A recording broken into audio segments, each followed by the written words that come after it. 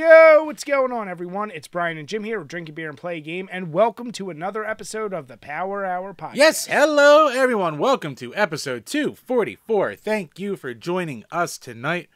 Brian, speaking of joining, we have a tradition going on this podcast.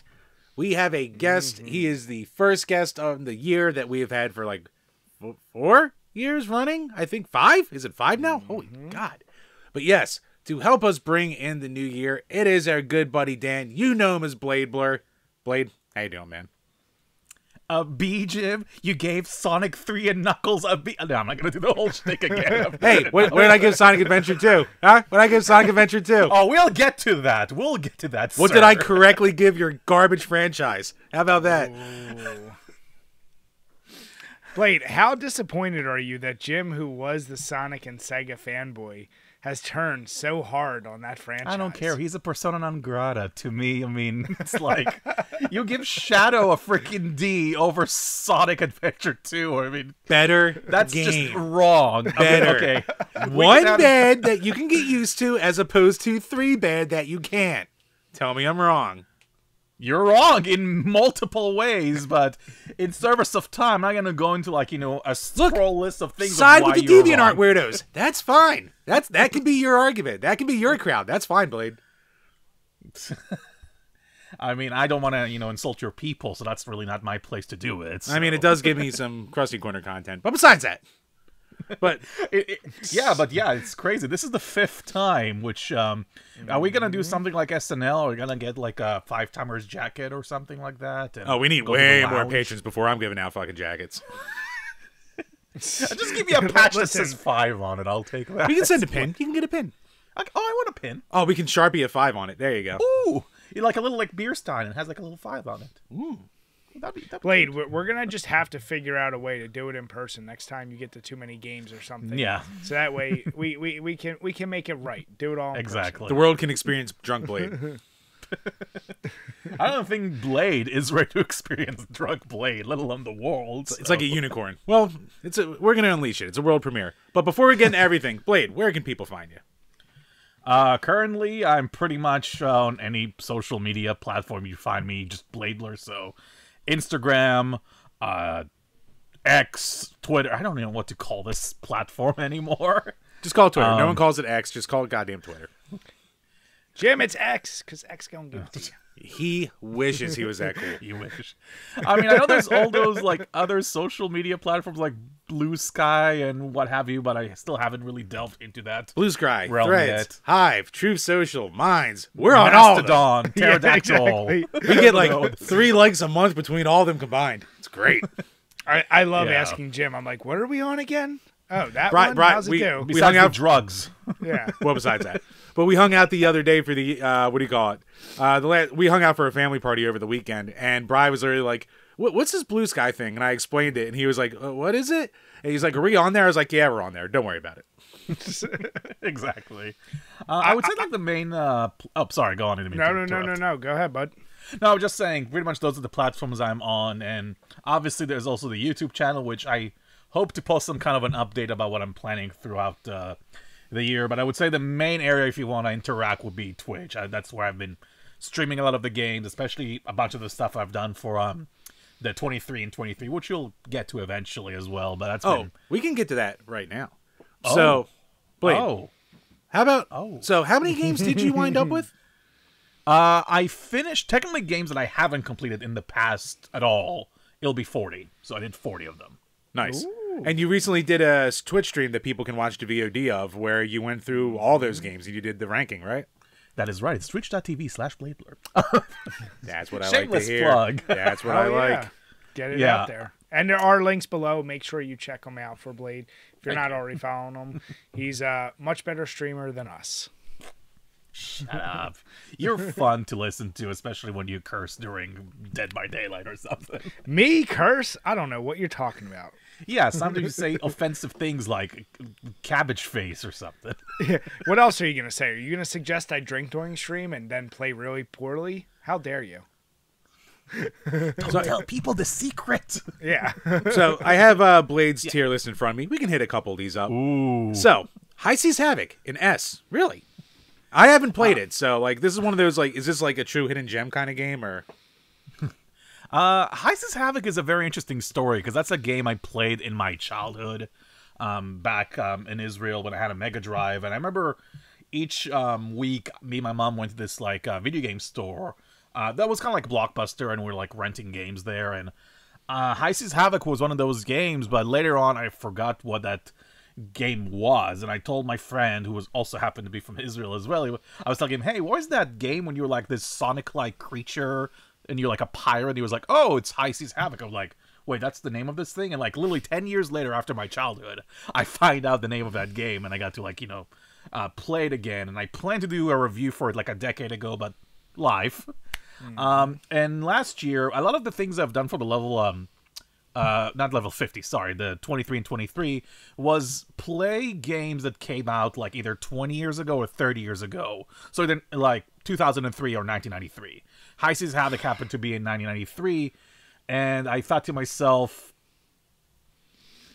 this game is very hard. It's very frustrating, but it's one of those games that once you beat it and you take on those challenges in the game, you feel incredibly satisfied, because there's just so many great levels you get to tackle. The bosses are incredibly challenging. Like, the final boss is literally a shmup boss in a sense. Like, he showers you with like meteors and you have to avoid them, but it's a platformer. It's not, a shmup where you have like the freedom of moving everywhere on the screen. So you actually have to be very particular with your jumps and avoid his like sword that shoots lightning and stuff like that. And I remember doing it on stream and dying over and over and over. But when I finally got to him, I was like, oh, that relief. And that sense of relief and accomplishment just shot it right up the charts for you. Well, the thing is that back then I was like thinking to myself, I was really frustrated with the game because there are some moments that it can be kind of cheap. But looking back on it now, I'm like, A, I have nostalgia for this game because it kind of reminds me of home. And the other is, it actually is a very good platformer. It's one of the most creative platformers on the system. It has its own style. I do humbly think it has one of the best soundtracks on the Sega Genesis by far. And I don't say that lightly. It looks great. Actually, speaking of soundtracks, you know that stupid thing that I used to do, the bad joke dance meme? Oh, it's how I fell in love with your channel, of course. Yeah, well, among other reasons.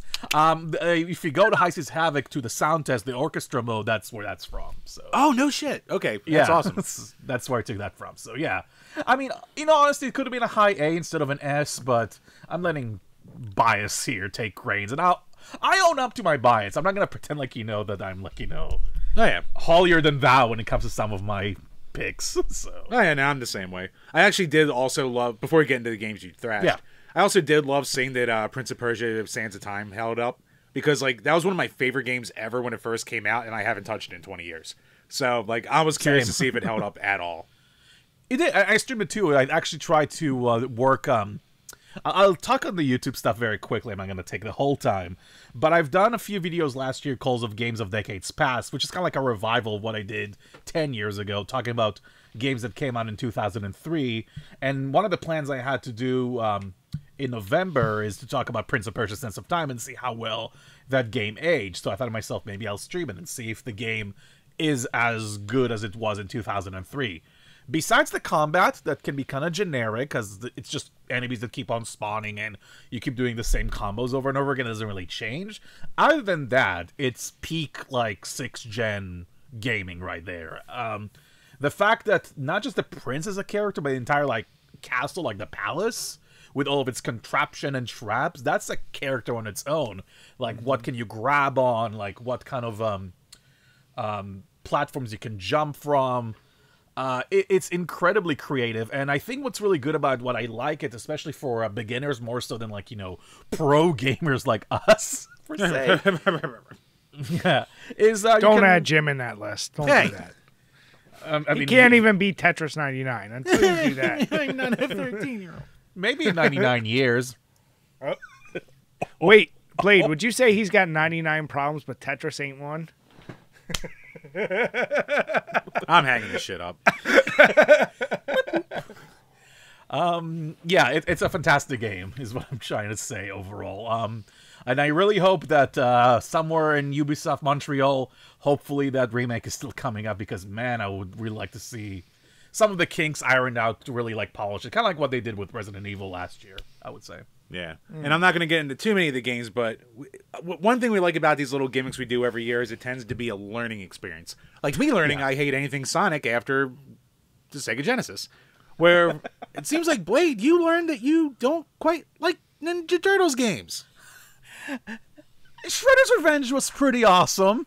I think we talked about it last year, too. We even had discussion that it was better than Streets of Rage 4, which it is, by the way. I want to point that out. Remember, Yeah, the exactly. Sonic fan thinks it's better than Streets of Rage 4. Do with that as you will. Jim, most people with common sense know most people with brain it's cells. definitively better. It's just one of those, you just like Streets of Rage 4 now more, that I actually that's all. finished it. Yeah. Right, because it's better. All right, moving on. But yes. Wait, No, but the other ones, like, I was thinking to myself, maybe I should try the Cowabunga collection to see what was all the hubbub around, like, you know, the other Turtles games I never grew up with, and that was a mistake, because I realized half of them are just not very good at all. And I think the worst memory I can think of from playing games last year is from Turtles NES, pressing start to begin, and you know you're on the overworld map, and just you just walk 2 steps, and there's this car running you over, and you're dead. Yep. And I'm like, well, this is a sign of things to come right there. Yeah, I think that's everyone's experience with it. That was definitely mine, and I didn't put that much time into it. So I was like, I finished it. That's the reason why I put it in the tier list, because I wanted to at least to be fair when I said this game sucks ass. I can at least, you know, say, well, at least I finished it. Yes, I rewound a lot of times, because I think you have to be like pixel perfect in your positioning to avoid projectiles, and I don't have the patience or the lifetime to learn this broken game. Let's put it this way. I also played Sonic Genesis on the GBA again last year, and I would rather play that over Turtles NES is how much I despise that game. wow, strong words. Yeah. Very strong, and I hate that Sonic GBA port, I want to point out. That was a travesty. Like, I didn't have like an F tier the year before, because I didn't really play like that many quote-unquote bad games, but 2023 was a different story. It's all right. Hey, we all got surprised. This year, Blade, I know you did level 50 with us. Did you find it a little more difficult this year? I mean, I know you went above 23, obviously, by a large margin. But did you feel like it was a little bit more of a struggle than a level 50 like we did? I like the idea of the 50, because like 50 is like a round number, so it feels like when you reach that goal, it's like, you know, 50, a new number, ha, sort of thing. Yeah. But I like the idea of the 23 and 23, because it really forces me to not go to my comfort zone and be like, well, I guess I'm going to play every Sonic game again for like the upteenth time, you know? Yeah. So I think both formats have their own merit. And technically, if I was to do like the level 50 last year, I technically also achieved it, because I did finish like 10 games that I have completed before. So you can say I did the level 50 twice, which is nice in a way. Yeah. But the whole idea is that like 40 games I never played before. Most of them were new stuff. You know, like some modern stuff, some of the Turtle stuff. I tried not to go to like easy like ways out. Like, not like games I can finish in like 30 minutes, because I wanted to challenge myself. You mean like Jim's games? Herbie loaded extreme Lindsay Lohan Snoopy's edition or whatever. Adventures and shit. That was 150 levels, I'll have you know. I don't want to hear anything with more than 100 levels should only be kid comedian. Spike will chase you and kill you a lot. Is it still better than Sonic Adventure 2? Yes. Now you mentioned it, it's much better. Yeah. Now, there is actually one thing I wanted to say, and that's regarding Horizon, because I was watching your level 23 video from the end of the last year, and I was actually looking back on that series, and I'm like, I like it, but I don't love it, sort of thing. Like, it's well made, it's well crafted, but there's this je ne sais quoi, this like element that I don't connect with. Maybe it's the storytelling. It feels like very like by the books, and there's no like, you know, something crazy about it. I don't know, but I kind of tend to like slowly agree with what you were saying, Brian. Like, I get why maybe there's like lack of connection there with that franchise. I still like it, but I lowered it from what I thought. You and I talked about that, and I remember at first you were a very staunch defender. When I was in the thick of it, I remember feeling like this. And then when I finished it, like, yeah, it's something you walk away from it. You can't say it's a poorly made game. You can't say the mechanics are bad. Like, there's nothing you can point to other than it's just like, yeah, the characters, the story. There was something there that felt so meh.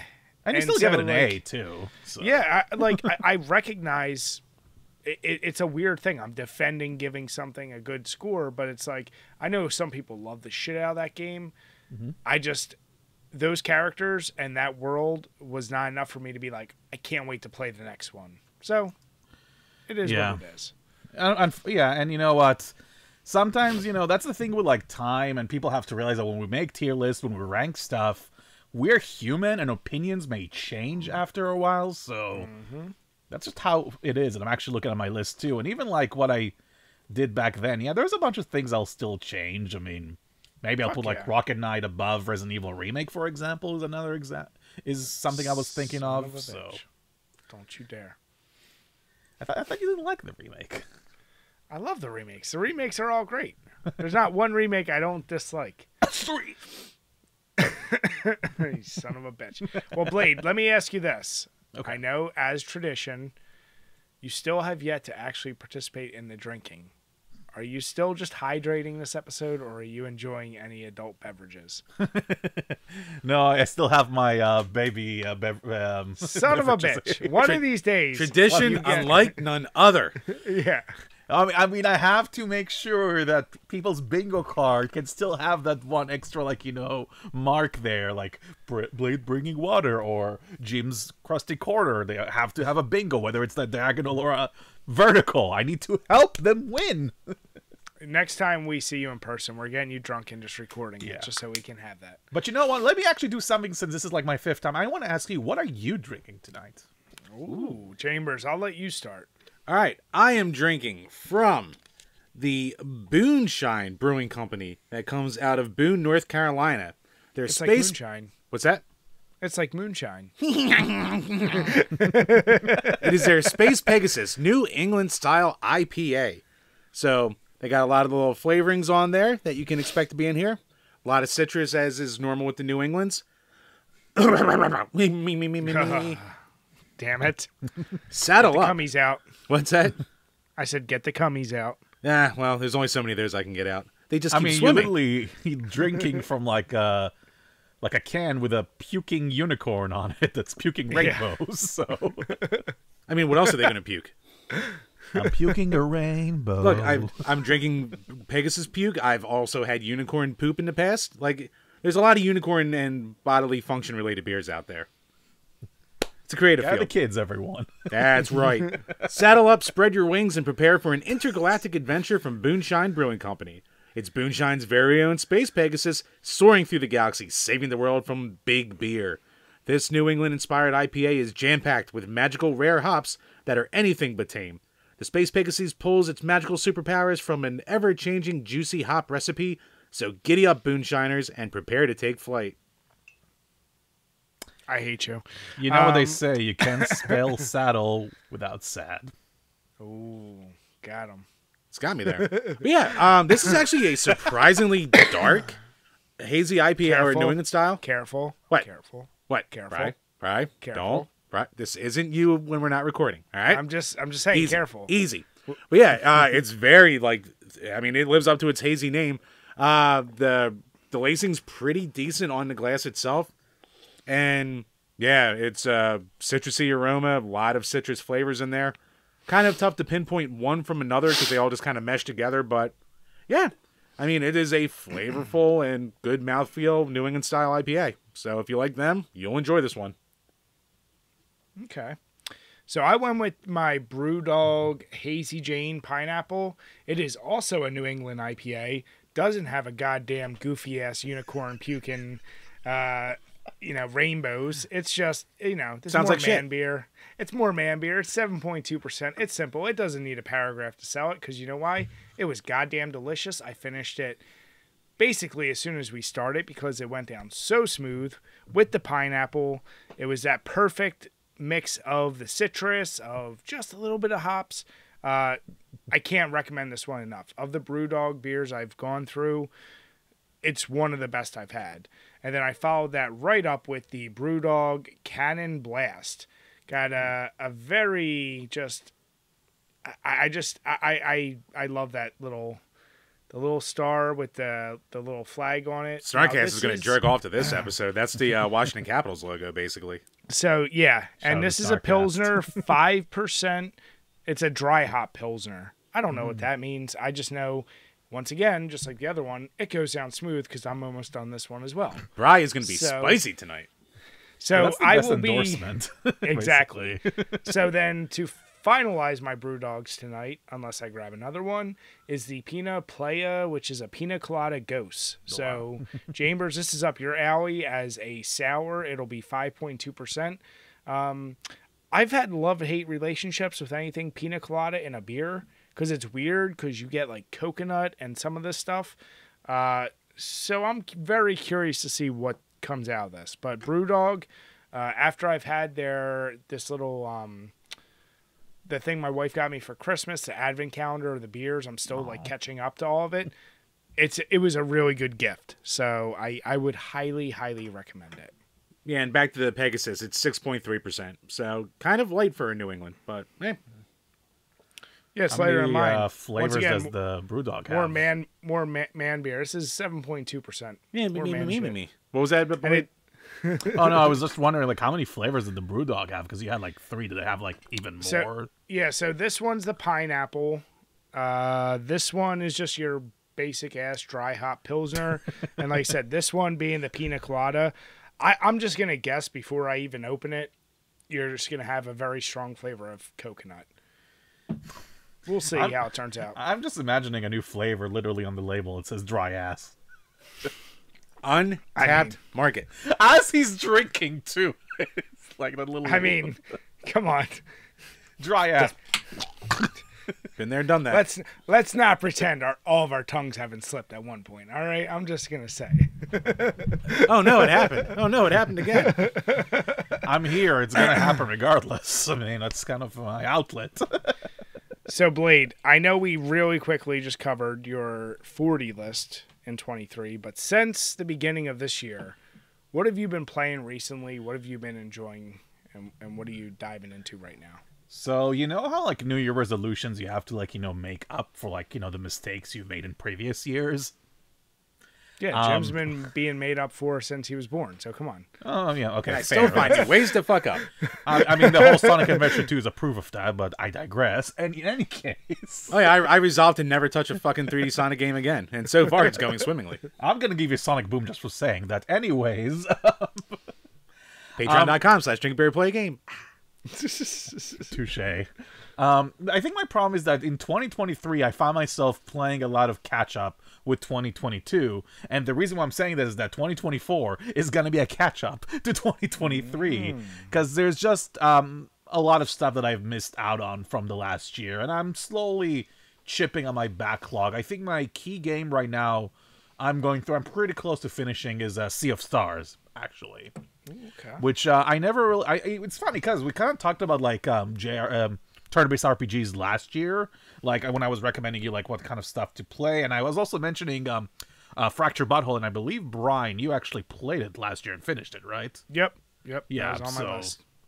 Yeah, so kind of like with Sea of Stars, it's essentially like what if Chrono Trigger was brought to modern day, essentially, with like modern pixelated art and a bunch of like better gameplay mechanics, like easier way to move around the map and stuff like that. And it's there's a reason why I won Indie Game of the Year, but it's not my favorite indie game. I mean, that was Neon White from last year. By the way, play it. That game is amazing. But I'm enjoying it so far, especially since I haven't really played like a proper turn-based RPG like in years now. I'm finding myself really enjoying it. And the other game I'm going through right now is a Hi-Fi Rush, which is another thing I haven't actually got to play. Yeah. And so far, all the accolades it's getting, without trying to spoil so much, well deserves. It's really, really fun. It kind of feels like you're playing through like a Saturday morning cartoon in the best way possible with the dialogue. It's really well delivered. It looks great. It sounds great. I mean, the fact that we're able to do like a hack and slash rhythm game and make that mechanic functional, you know, having, you know, your attacks come in with the beat. It's like that. I think you talked about the game Metal Hellsinger. Does that? I was just about to say, Yeah. have you played that game? I have not, though. It is on the PlayStation Plus Extra Premium. Blah, blah, blah. I don't know what they call this service nowadays, but it's available on that. It seems to be kind of like that, but like with like, you know, first person like Doom aesthetic sort of thing, like hell. Yes. That's what it is. It's a first person Doom rhythm based game. Doom. Yeah, basically. Yeah. Rhythm Doom, yeah. So, yeah, and I'm looking forward to I kind of want to focus on finishing Sea of... It's kind of hard for me to play multiple games at once because you kind of want to be, like, in the mindset and also your, like, your reflexes, your muscle reflex, you can call it. You know, when you play a game, you don't want to lose, you know, where all the controls are and all of that. So I want to finish that, then go to Hi-Fi Rush, and then I have, like, you know, a slew of other games I want to go through, especially with some stuff I surprisingly haven't played, being a big fan of, like, Mortal Kombat. I haven't actually got to, like, Mortal Kombat 1, which I need to get to eventually. I haven't yet either. So... I still got to get to that. Yeah, I feel like I need a slap on the wrist because I've been playing those games for 30 years, and look how well-adjusted I am. Yeah, That's probably Sonic. Yeah, you know, I cannot really retort that. Yeah, that train sail. I don't know, trains don't sail, but it happens to have a sail on it. So No, that works. That works perfectly. That's good. Yeah, it just went to like a mountain or something. But I would say those are like the key things right now, and some stuff I'm also working on the Beat 5. We'll get to that topic later, but those are at least my games I'm playing right now. Your floor. Chambers, have you been able to play anything this past week? Yes, I finally sat down and decided to put some time into Bionic Commando. Got to get that Patreon review out there, so... yeah, I've been playing on my little handheld Miyu Mini just to get some practice in on it. God knows I needed the practice because that is not an easy girl. Controlling that arm is a pain in the dick. But yeah, I mean, I got through it. I just got to get, you know, good enough at it so I can do a full run, record it all, and then we can get that review out of the way. Nice. Yeah, and I'll save. I talk to you, but I'll save my opinions for the review. Yep. Having played it a little bit. Diving into the our new challenge, Beat 5, I'm still with Duke Nukem 1. And surprisingly, it's been kind of hard to find. It was released in chapters, and I beat the first episode. Or, I'm sorry, it was released in episodes. I beat the first episode. I'm on the second one. I have to keep finding, like, abandonware or, like, all types of weird websites where I can actually... play it. I'm on the second one. I think there's 3 in total, and each episode is 10 levels. So, you know what? As a kid, I loved the shit out of it because it was a DOS game, and I was like, whatever. It hasn't aged great. The noise is at the point where I'm like gonna mute it and just listen to other shit because it's so goddamn jarring. But it's amazing that spawned Duke Nukem 3D, which is what I can't wait to get to. So Yeah. As far as gaming, it's kind of just been fucking around with that. Like just wanting to get that done, getting some B footage as I'm playing it so I can talk about it. So I'm enjoying the process, getting back into it. But it's been sparing. I'll say that. It hasn't been dedicated. And I'm hoping next week I can get some real hours to just... Brian, how's Ocarina of Time going? Can I say that for you, Brian? May I? Can I? Mm-hmm. Damn it, Jim! Thank you. Ooh. By the way, 5 times I've been waiting to do this. Yay! By the way, I just dipped into that peanut player, and it smells... It tastes and smells like a burned coconut. Ooh. I don't know how I feel about it. It's interesting. I enjoy cooked, baked coconut, but I don't know in beer form. You've never had baked coconut because that's not a fucking thing, Jim. Well, you put it in like a pan and you cook it up. I'm gonna call complete horse dick on that. You have never done any of that. I've never personally done it, but I've eaten it. I don't believe you. Nope. I've done it. It's good, delicious. I think you mean something. It's delightful, else. even. But yeah. Check my poop. You're Prove me delightful, wrong. even. Jim, I told you, Ocarina. You little cutie. Ocarina. I'll beat it the same time you beat Tetris 99. Ooh. Well, I guess prepare to have that cartridge. At that point, just give it back. Just give it back. Jim, I told you what's going to happen. If you refuse to beat Tetris 99, I'm going to borrow your Switch and beat it. It's not refuse. It's nothing is refuse about this. Didn't you beat like the Game Boy game in like 10 seconds or something? You could beat Tetris 99. I played so much Tetris 99. Bullshit. The Game Boy game was nothing. Fucking Yeah. One of his bullshit entries. I beat Tetris. Like, what? That's not even a real thing. Yes, it is. There is a rocket ship that goes to the moon. You played Minecraft Turtles. You don't have any saying that either. Boom! And I didn't count it until after my 23 was done. There you go. I know. You still count it. Yeah, and Brian, I cannot really come any complaints to you because you're not the Sonic Adventure 2 hater over here. So. I spent all of January getting all those fucking shadow endings, and I didn't even count it because I counted the year before like an idiot. Because I'm a stupid asshole. That's why. Oh, no, those 10... No, you don't get like 10 entries because you beat Shadow 10 No. times. I beat it once and I counted it in level 50. And then I was like, fuck, I already counted it last year. I can't count it this year. Even though I went and got the real ending, unfortunately, for me. But Chambers, unfortunately for us, I did want to point out one thing, Chambers. I will say, last episode we talked about it, and we had a rough go at it after watching that goddamn Eagles Giants game, and we've continued to have even worse luck with the Eagles. However, one thing you did mention is how you were able to recover after the whole night of hams, I'll say.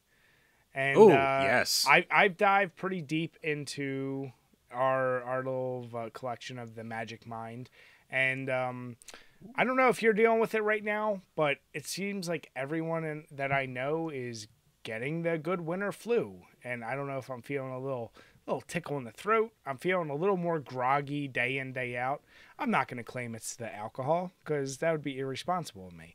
I'm just going to say that I have been having it for the past few days. And, as someone who's never tried anything with matcha, and I'll be honest, a lot of the ingredients I can't even pronounce other than lion's mane mushrooms, some cordyceps mushrooms. I took it as straight shots. And I took it before I had my morning coffee. And what I found is, I didn't get that normal, 11:30, 12 o'clock kind of that right before lunch feeling where you're come down. The big come down. That dragon ass feeling.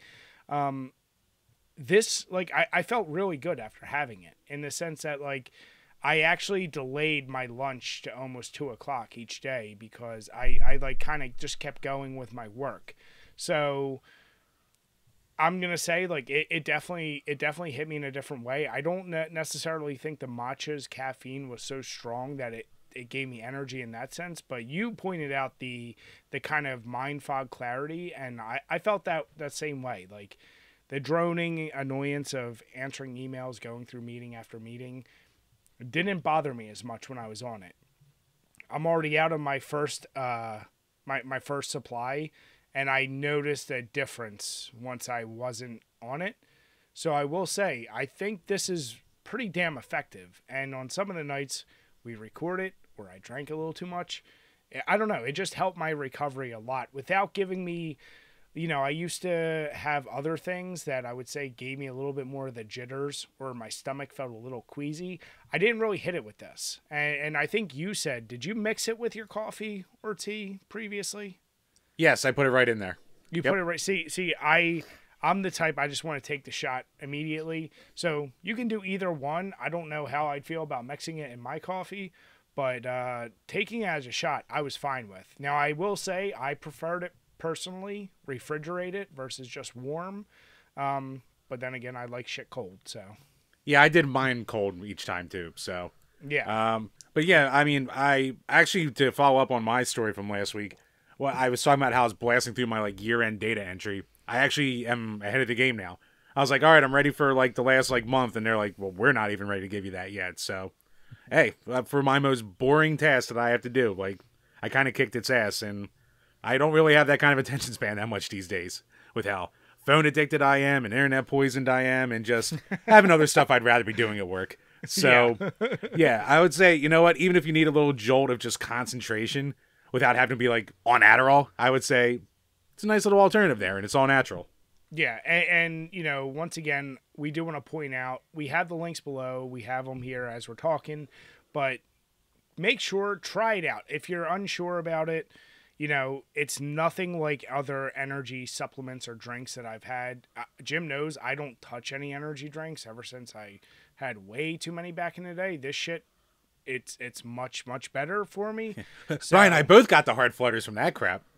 yeah, so if you want, give this a try, and in January, you're going to get a full month free if you use our link below at magicmind.com/JANDBPG.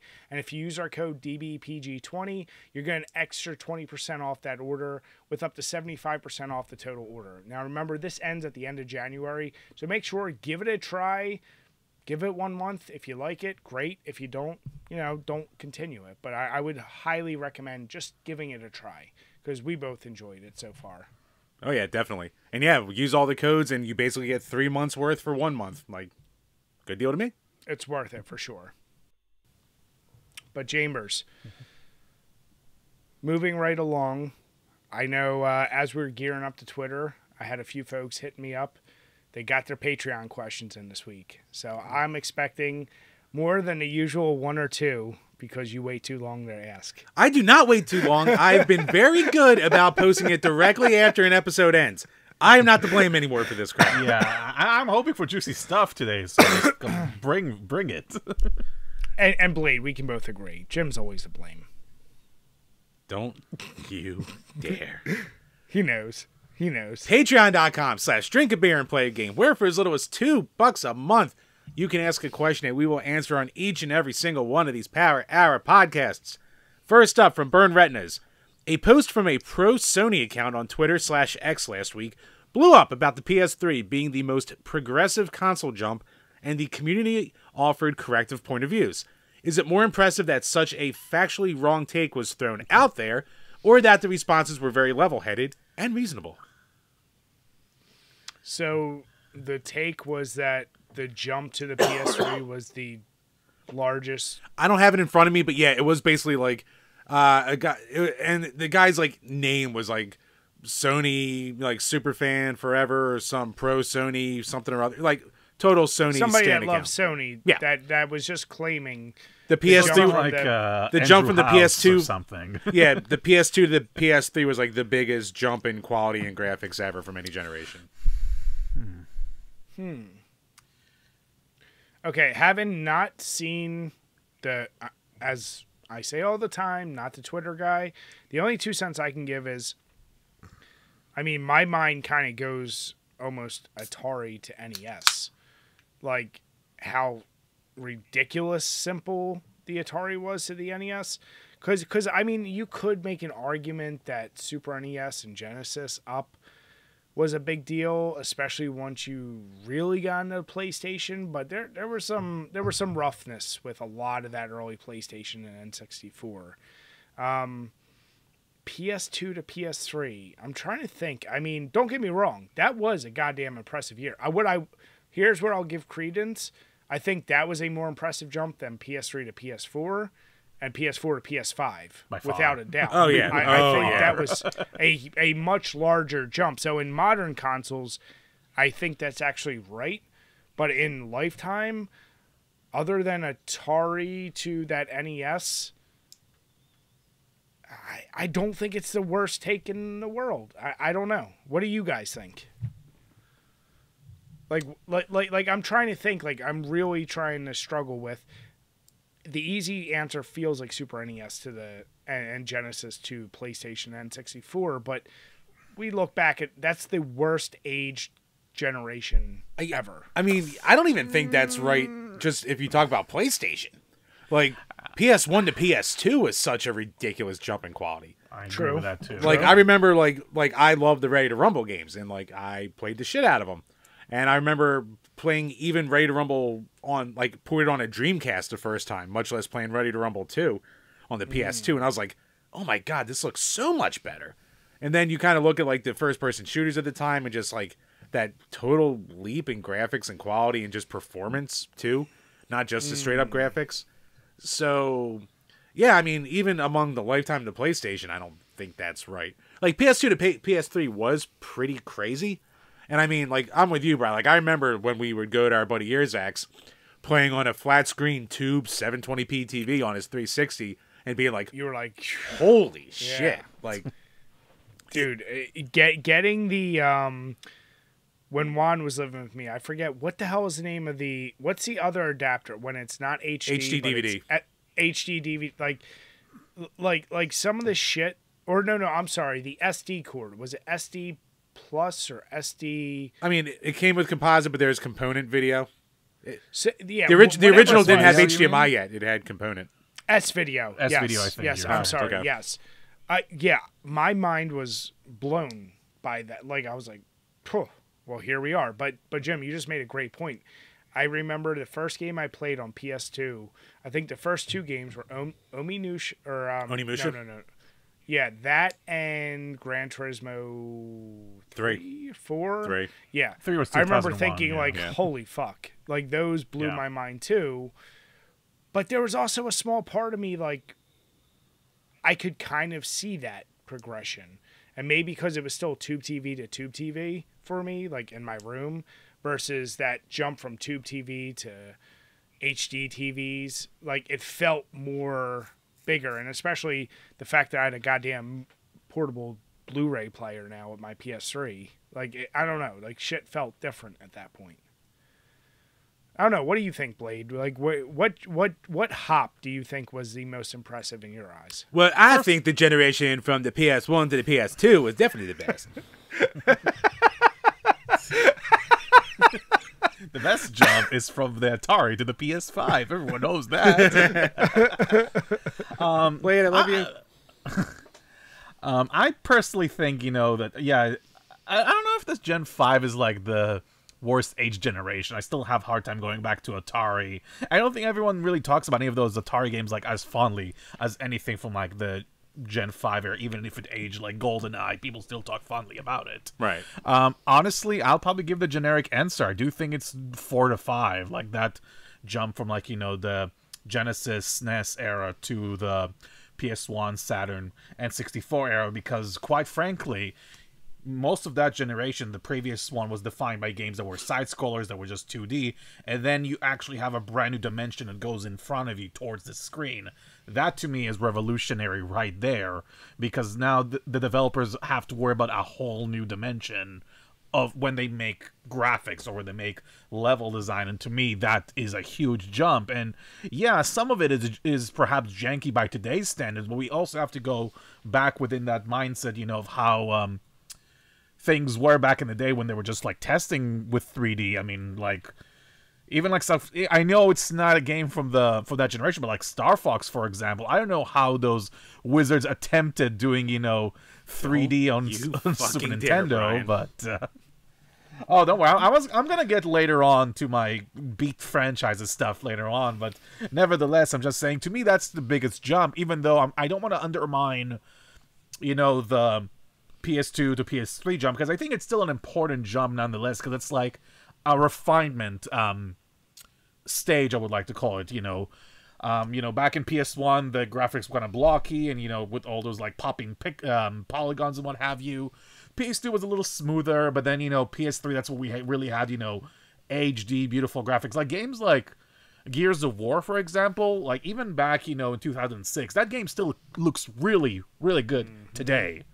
Like, even when you play the original Gears of War, I'm not talking about the remastered version, whatever they had. I'm talking about the original one. It still looks good today. Right. And that's how well, like, that generation held up from a technical standpoint. I'm not talking about artistically, because artistically, I don't like the generation because it's a lot of grays and browns. I love piss. I love yellow. It is the best generation ever. Don't you hate on sepia tone, you sons of bitches.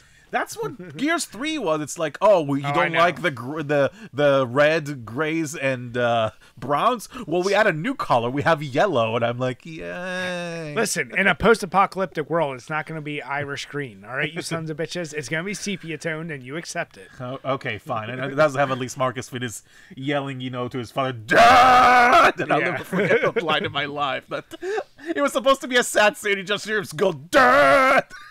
I can't. This breaks me. Here's the deal. But to the question, Yes. the one thing I'll take away from is I don't really think unless somebody was like, well, NES and Super NES was obviously the biggest leap. I think that's the only bad take I would really kind of be like, no. Like everything else, I feel like that you could make a valid argument. I think we all kind of said something a little different, but at the end of the day, it's not that bad of a take. But I am happy to hear that people didn't go full like ridiculous mode and freaking out over it. Yeah. So that's that. You know what? I'm more for that. Give some takes like that and stop trying to just be like the edgy guys. Like, Yeah, the hipster. well, no, nobody actually likes Skyrim. Like, go fuck yourself. Like, you're corny as shit. Get out of here. If I may just add, I would say probably the only quote-unquote take I wouldn't agree is just PS3 to PS4, because really it wasn't a big of... Like, it's still a jump, but I think it's the smallest jump, because it's really from very small. It's going from 720 to 1080, essentially, and that's not really something that, like, the average Joe would be able to, like, discern with their eyes. At least with PS4 to 5, yeah, there wasn't a big jump either, but there's also the whole, like... performance upgrade with a lot of games running at 60 FPS, for example, which to me, as a gamer, that's really important. I like more important, frame yeah. rates. Yeah, something that's more important than, like, you know, ray tracing. It's like, oh, look at this puddle. You can see your reflection. And I'm like... Who gives a fuck? Okay. Yeah, exactly. Yeah, I'll let Digital good Foundry beat question, off to though. that. I like That's that. fine. I mean, yeah, if like, just, like, look at your TV in the background. I can see your games right there. Like, ooh, ray tracing. Right? Perfect. The 2011 Panasonic, still the most clear picture you ever see. That's the plasma, right? Yep. The Viera. Yeah, it's like... That girl is a saw my beast. We plasma. tried to kill it I as we will- were recording one time, and it's still kicking today. It's amazing. That's impressive. I'll give you that. So I still have my plasma as well. nice. Yep. I have an OLED, so unfortunately I'm a pleb. Fancy pants over here. I know. Compared to the plasma, I mean, come on. All right, Chambers. So what else we got? Right, what the fuck are you doing? I'm moving my light because I just realized it was in my way. Next up from Alex Perez. Has a game ever made you legit laugh and or cry? Besides Tetris 99 making Jim weep like a child for different reasons. Ah, did it! Spitting facts. I mean, laugh. I will say, I said it before, the funniest game I ever played was probably the original South Park Stick of Truth. There was so many moments in that where I just was like, what the fuck is this? Like, it was like watching a really good episode of South Park.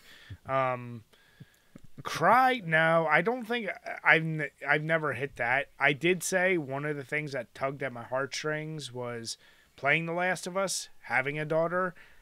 That definitely was like, okay, this got me. But yeah, I can't say I've ever cried to a game. But laughing, South Park, I don't think there's many games that have ever made me actually laugh as much as that.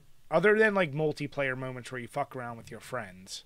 Like purposefully laugh because of a game, South Park. What about you guys? Blade? I need some thinking. You go ahead and go first, actually, because I'm Son of a bitch, that's what I was trying to do. All right. All right, yeah, I'm with Brian on the crying. I don't think I've ever cried to a game. I think the closest I ever came to being like... Well, actually, like, I was talking about it before when we talked about Fury. Like, when I understood the story and, like, why the one character did what they did and put everything in motion, I was like, as a dad, once again, that hit me in the heartstrings there. But, yeah, like, maybe, like, there are close moments, but something would always ruin it. Like, in the original Devil May Cry, when Trish gets killed, and, like, Dante's over her, and then he has his famous, I fill with your dark soul with light, and his voice cracks. So it goes from, like, really sad to insanely hilarious, so it covers both bases there. Yeah, I mean, I've laughed at a lot of games. I can't say I've ever cried to anything, though. There's a difference between, like, intentional laughing and, like legit, like, the game actually making you laugh because of the writing. Oh, yeah. From like, legit jokes and shit. There's a ton of them out there, yeah, besides it's like the foibles. It's like the Gears of War thing I just mentioned, the whole, like, duh thing. It's like, I can't take that scene seriously. And I want to be fair, like, John DiMaggio, the guy who plays Marco Phoenix, is a really good actor. Just the delivery just makes me laugh. It's understandable. Wait, Yeah. Bender What plays him? about you? Or no, Yeah, that's Joe John DiMaggio. DiMaggio. Never mind, yeah. John. Did I say Joe or John? You said I don't know John. what Yeah, the guy who plays Bender in Futurama. No shit, I never realized that. Yeah. Yeah, well, I'm glad I can drop Blade fact of the day. That's why we bring him here. I guess so, yeah. Now, what about you, Blade? Have you Yeah. ever wept into a a soft tissue because of a game? You know, it's funny Because of crying. Because of crying. Well, the last time I cried because of a game is Sonic Adventure 2 Battle, when Jim was like, "Oh, I think this game is much worse than Shadow the Hedgehog," and I went, Yeah, like truth that. hurts. That's what I know. lies. But as of like, you know, it's funny with games. A lot of the times when I play a game that's supposed to be very emotional, it's because people always say, "Oh, this game is incredibly emotional. Prepare to cry. You're gonna tear up so much." And I think the biggest example I can think of is Journey, because everyone's like, "Oh, Journey is one of the most emotional games of all time," and I played it. And I was like, "It exists." It's like, okay, I still have to Like- play that. yeah, it's. I mean, it's like a 1 hour game. You can like knock it out of the way like that, but. Oh, that's perfect for Jim. No, it's Yeah, if there was a level 50 or 2023, I mean, you could have done that. Actually, If the only there Journey was a collection franchise. comes with Journey, Oh, don't you Flower, dare. and another game. So that's kind of That its own doesn't series. count. Nope. That's like It's a not a franchise. franchise. There's my Doesn't thing. count. There's one down, Brian, and I get Brian, different Flower can't. again. Fuck yeah. Different games. Right? I'm negating it. Nope, doesn't count. You do an X with me. Daddy you've returns also to played- Flower. Yeah, that doesn't count. But there are some games that maybe like legit tear up. I would say Last of Us. I know it's a popular choice, but I think the storytelling of the game is excellent. But Yeah. I think a more recent example was surprisingly Ori and the Will of the Wisps. I think that game actually really touched a nerve with me because the game is beautiful. Like, it's very visually striking. Like, the whole like watercolor painting graphics that it has, and it does very it does its storytelling very well with little to no dialogue. And I gotta say, there were like 2 scenes in that game that I'm not gonna spoil, because I encourage both of you, especially if you dig Metroidvanias to an extent, to play the Ori games. Yeah. But there are 2 scenes that I've grown to like enjoy some of the characters, and then something happens in the story, and then I was like literally shocked. And I noticed I actually had like a legit tear rolling down my cheek when that moment happened on screen. I was like, oh no, I have to actually continue now? How am I gonna do that? And it comes from a story that they didn't have to hire like a AAA like Hollywood actor to deliver the line. It was just all done through graphics. And yeah, what a phenomenal achievement that game is. And I'm kind of beating myself for not ranking it any higher when I did my top 10 of it back in the day. But we can do revisionist history to all the videos we've done back in the day. But I can at least give it the proper respect now. And as of games that make me laugh, there's a lot I can think of. But I'll hit one, and I'll probably come up with some other stuff in the future. We're talking about like 360 stuff. And there's this game called Amp 3, which I'm not sure if any of you are familiar with. I've Amped heard of by it, any never chance. played. So Amped 1 and 2 originally came out for the original Xbox. Kind of like a Microsoft's own like answer to the SSX franchise, being a little bit more like realistic snowboard game as opposed to like the more like trick arcade SSX stuff. Then I don't know exactly what happened, but with Amp 3, that was a launch title for the 360. Apparently 2K was publishing it, and I think there was a lot of changes like internally which I'm unaware of, for the record. And they decided to go bonkers with the story, and apparently they just decided to incorporate all those different like visual styles to the cutscenes. Like, sometimes you got like a puppet show, sometimes you got like anime parodies, sometimes you got cartoon parodies, sometimes you got like them mocking like, you know, old like, you know, Japanese most of like, you know, like the lip syncing is off and stuff like that. Sometimes they have like, you know, musical parodies for no reason, and the writing is so good and so funny in that game, and you have no idea what's coming up, that you're saying to yourself, okay, I'll deal with like the okay snowboard gameplay just so I can go to the next cutscene. And the finale is that I'm you know, I'm not gonna spoil too much, but I'll say this: it's actually like a musical number that's genuinely one of the funniest things I've ever seen done in a video game to like conclude a story. And every time I show it to my friends, it's like, okay, I actually kind of want to play the game now. So it done something right. Blade, and Brian, I know you definitely haven't, but did you ever see the anime FLCL Fully Cooley? Pretty cool, yeah, of course, yeah. That sounds exactly like how they would do all their cutaway gags and shit like that in Yeah. that show. Yeah, like the South Park thing, yeah. Like Yeah, with all the different styles With and the stuff. police dude, yeah, with the giant eyebrows. I remember that too. Yeah, they kind of do that too in that game. And I'm sure there's like other examples, like Brian mentioned the South Park games. They're also good. Stanley Parable's another good one. Psychonauts, I also think, is a very funny game. So there's a lot of choices. A lot. I'm sorry, I just thought of one that it shouldn't be as funny as it is, but if you ever get to play Postal 2, in this day and age, it's... Woo, you'll get some... if you have a dark sense of humor, you'll get some laughs. Oh, it's like when we played Tiny Tank. I mean, I know Postal's way more extreme with it. Like, I get that. But even Tiny Tank, I was like, oh, there's some stuff in here. There's some stuff you want to get away with these days. There's some good humor in there. Yeah. I don't know and about Jim, you Postal. and I mentioned as far as, like, it wasn't enough to make us tear, but we both acknowledged, like, in A Plague's Tale... Like, you actually get emotionally invested. And if you lose your little brother to those rats, it's so upsetting. You're like, what the fuck? Dude, our stepdad, in-law, whatever you want to call him, he was, like, asking about, like, oh, I want to play something different that's, like, free right now. And I was like, well, the new Plague Tale game's out there. You should try that. And I was talking with him about it when we were hanging out at the family party. He's like, yeah, that game's brutal as shit. It was great, but, oh, my God, like... If you screw up in those rats, man, that game doesn't mess around. Uh-huh. Yeah. I still need to play the new one. Just got to get around to that. Same. Yeah, I think that's... I'm gonna age this video, but I know it's like free on PlayStation Plus or whatever right now, so... Yep, Yeah, yes it is. no, so we are so. aging ourselves. I'm dating this, yay. That's all I do. Good I'm a question, dated Alex, man. so I like that one. Yeah, so am I. It's called Silver Fox Blade. Damn. But yeah, that actually straight. wraps up the Patreon questions for this week. So, yeah. Once again, thank you to everyone who submitted a question. Thank you for all the support. Check out the Patreon. You can get bonus videos. Actually, we are going to try. I'm going to reach out to Nick so we can start to schedule our next bonus episode. And you can also have game review requests, movie review requests, and all the bonus content that we'll just randomly throw up there. I like bonus Thank content. you, guys. We always truly, truly appreciate it. And make sure you get those questions in, even if Jim fucks it up. I don't fuck it up, but you can keep me in When? check by listening to us on Spotify, YouTube, or iTunes. Give us subscriptions over there. Give us leave some reviews, leave some comments. Anything you do can help the page. Jim, I got a question for you. Go on. As absolutely pissed off as you were at the Eagles game, Oh yeah. could you imagine actually deciding I'm going to pay top goddamn dollar to go see a football game in a open air arena and you have your beer freeze over within 20 seconds of opening it? How would you feel about that, Chambers? Well, Brian, considering I'd be paying $18 for that goddamn beer, I'd be pretty fucking pissed. That's like, getting punched in the face after getting kicked in the dick already. It's not good. Just give me something.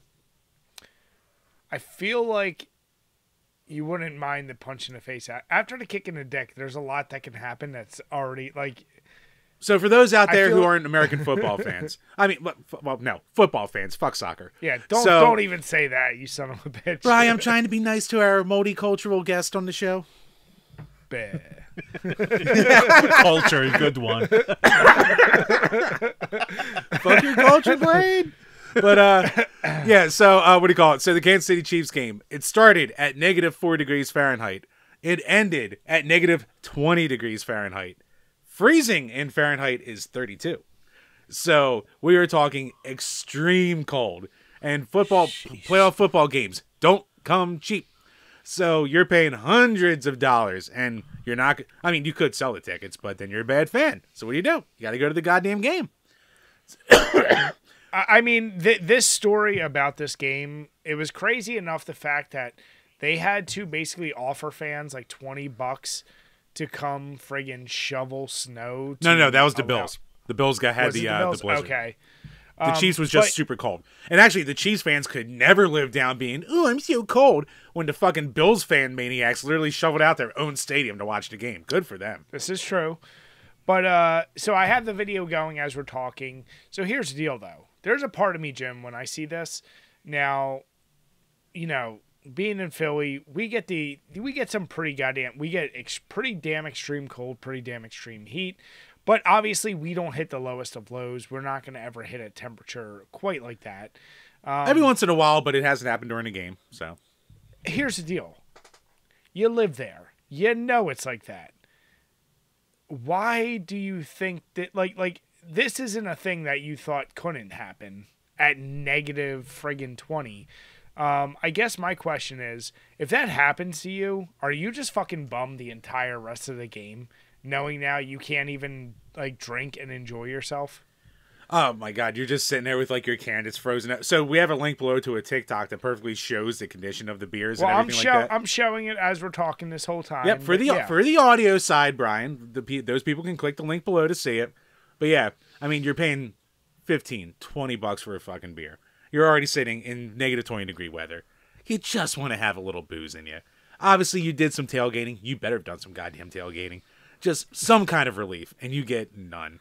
And like I've been at some cold games before. I've been at a game that was probably like slightly below freezing, and that sucked. Like you have those heat packs in your gloves and shit like that, and even those are barely doing anything. You kind of stand there considering, should I just piss my pants to make myself warmer? You don't, because it'll be fleeting, but the thought crosses your mind. But yeah, I couldn't imagine doing anything like that. Like Blade, what's the coldest like thing you've ever been to? I mean, I know you live in California and you came from Israel, so you're not exactly exposed to this a lot. I mean, short sleeves. I mean, already, yeah. I mean, the coldest thing. I mean, probably if I ever went to like a stand-up, routine that you will ever have, that's probably gonna be the coldest I'll ever be. Man, he shit down your throat. Oh my God, I can That's taste for it. Sonic Adventure 2. I can taste the corn. It's first of all, I hope you're okay. Like jokes aside, I hope this whole like weather situation hasn't been affecting you too all that much so far. No, it was We're like it was in used the to teens this morning, but we're used to that from wintertime. Yeah, I mean, if I literally check where I'm at right now, which I haven't actually, but You son of a bitch. yeah, it's definitely not in the same like ballpark. You bastards are like, it's 60. I need a sweater. 50 actually, Fuckers. funny enough. So that's why I'm saying I have no room to like actually like, pretend that I'm anywhere near that. No, I think the closest thing is like, if you go to like San Francisco, everything is like, foggy, I would say, and that's because like, how close it is to the water. Foggy. Okay. Foggy. Foggy. All right, just keeping you in check there, buddy. Blade just throwing out the hate crimes. Because there's a lot of fog. Is that better? Wait, no, I thought it was Brian before. Okay, never mind. You son of a bitch, Jim. Don't you make me start pulling up the B-roll before bonus episodes. What? I don't know what you're talking about. No, I've never really been in a super cold climate before, so that for me will be kind of a change. But I usually prefer the cold weather over the warm weather, but I don't think I ever want to experience like a flash freeze. Like I don't ever want to go to a place, bring a beverage, and all of a sudden, like I'm walking with like blocks of ice. Jim, all I'll say is you spoke about going to places that were cold. The wife and I went to the Flyers Winter Classic the one year, and the wind was a whipping.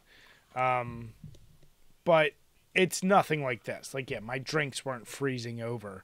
And it's funny because you mentioned pissing yourself. See, I know you do that so often that it would actually be funny if you did, and then it froze to yourself, and you couldn't get your pants off. Like, that would have been my luck if I did it.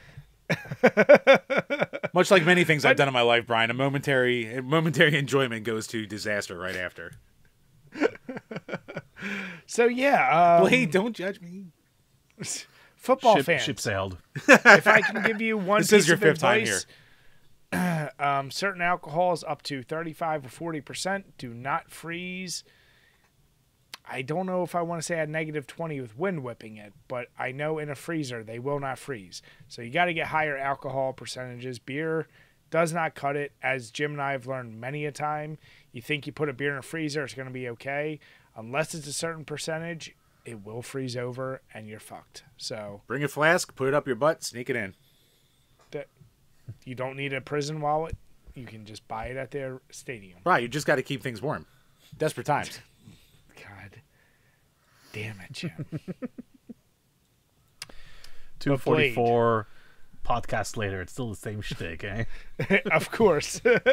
Yeah, But yes. Some things never change. Speaking of keeping things the same, I peaked at 14. as we've said, you are the most reoccurring guest we have. And one of the things we've been doing is always talking about the games of the previous year. So this year, we got the good old Rolling Stone top 20 of the year. Now, I'll mix this in as we're talking. I actually did find 6 or 7 other lists that were similar. And I will say, this seems to be, of the years we've done, for the most part, capturing what most places would consider them a top 20. Good, yeah. So we want to go ahead. We want to dive right into it. And I picked this article, and I wanted to pick something off the beaten path. Like, we could go our Kotakus and our Polygons and get mad at their stupid artsy-fartsy choices that no one played. I want to see what, like, something not known for gaming had to say about this. And I think it's also cool the fact that, like, every year we, like, choose something different in terms of, like, the websites where we choose to quote-unquote analyze. So, yeah, why not try Rolling Stone this year? Why not? Let's try. And here's the deal. I know I can speak for Jim and I. There are a lot of games on this list that are... Don't speak for me, you Irish fuck. I'm speaking for you because, you know, I own you. So, but here's the deal. There's a lot of games I have FOMO over that I'm like, fuck, I wanted to play, and we've already mentioned a few of them through this episode. So, obviously, we say this every year, Blade. We know you definitely probably have at least hit upon some of them more than us. But let's start with number 20, and you already mentioned it, Blade, Hi-Fi Rush. I mean, that's a game that I heard so much about throughout the year, but it's one, me personally, I didn't have as much of an interest in, but man, it seemed like people who played it loved the shit out of it. Yeah, I think it just came out of nowhere, literally. Like, it was literally out the date was announced, and that usually doesn't happen. Like, it was a shadow drop, yes. Usually a shadow drop is basically after finishing, you know, all 10 endings and the final ending, you're like, I'm dropping this game and I'm never playing it ever again. That's a shadow drop right there. Still better than Sonic Adventure. But yeah, I'm not going to reiterate like all the things I've said earlier. I'm just going to pretty much just say, you know, it's just a very fun, colorful game, and just the fact that I'm glad that new franchises, like new IPs that don't have to be sequels, can still find success and an audience in this day and age. And I'm just glad it's doing as well as it is. Yeah. And Jim, you said this is one you definitely want to try, right? I do want to play it, and it's actually been announced to have a Switch port coming. So it's cool that, like, of course you go to the worst fucking system just so you can have it convenient. Just play it on real shit, Jim. God. Look, I'm not going to have a performance jump. I either play it on an original Xbox One or a Nintendo Switch. So at that point, I might as well go the convenience route. It doesn't matter. Just buy at that a point. new console. They're available now. God. I am poor. I am mortgage poor. I am home improvement poor. Jim, I am plastic collection bullshit poor. Jim. I have problems, Brian. I'm bad with money. Look at all those games you have behind you and all that beautiful decoration. I'm going to cry for $500. Jim, I'm a mid-British woman, and I will cry for money. Anything I have a wall. Yeah, Jim, are you just Lady Decade? Do I need to put you in a red dress and so you can cry about how you don't have any money? When Yes, you have thank that you, Brian. collection? That's what I insinuated a minute ago. Yeah, can you prop your hands like this and be like, sir, may I have some more? You know what? Actually, for this episode, I'm giving you a top hat and a dress in the thumbnail, so you're welcome. Oh my God. The inner Jimmy's finally coming out. I can't. So happy. You know what? I have such a post good for the idea thumbnail. right now for the Give me a thumbnail. completionist beard while you're at it. It's all coming together, Jim. You son of a Let's bitch. fucking go. Let's bring this whole thing down with me. All right, so Jim, it's funny you mentioned, because there are like three entries on this list I do have a problem with, where you said artsy bullshit. And number 19 starts it off. What the fuck is Thirsty Suitors? I have never heard of this. Blade, please inform us, because I read this. I've seen other ones talk about it. What the fuck is it? I hate being stumped, but this is one of those rare occasions that I actually kind of am, because... Fucking Blade doesn't know it! Yeah, because I usually try my best, because...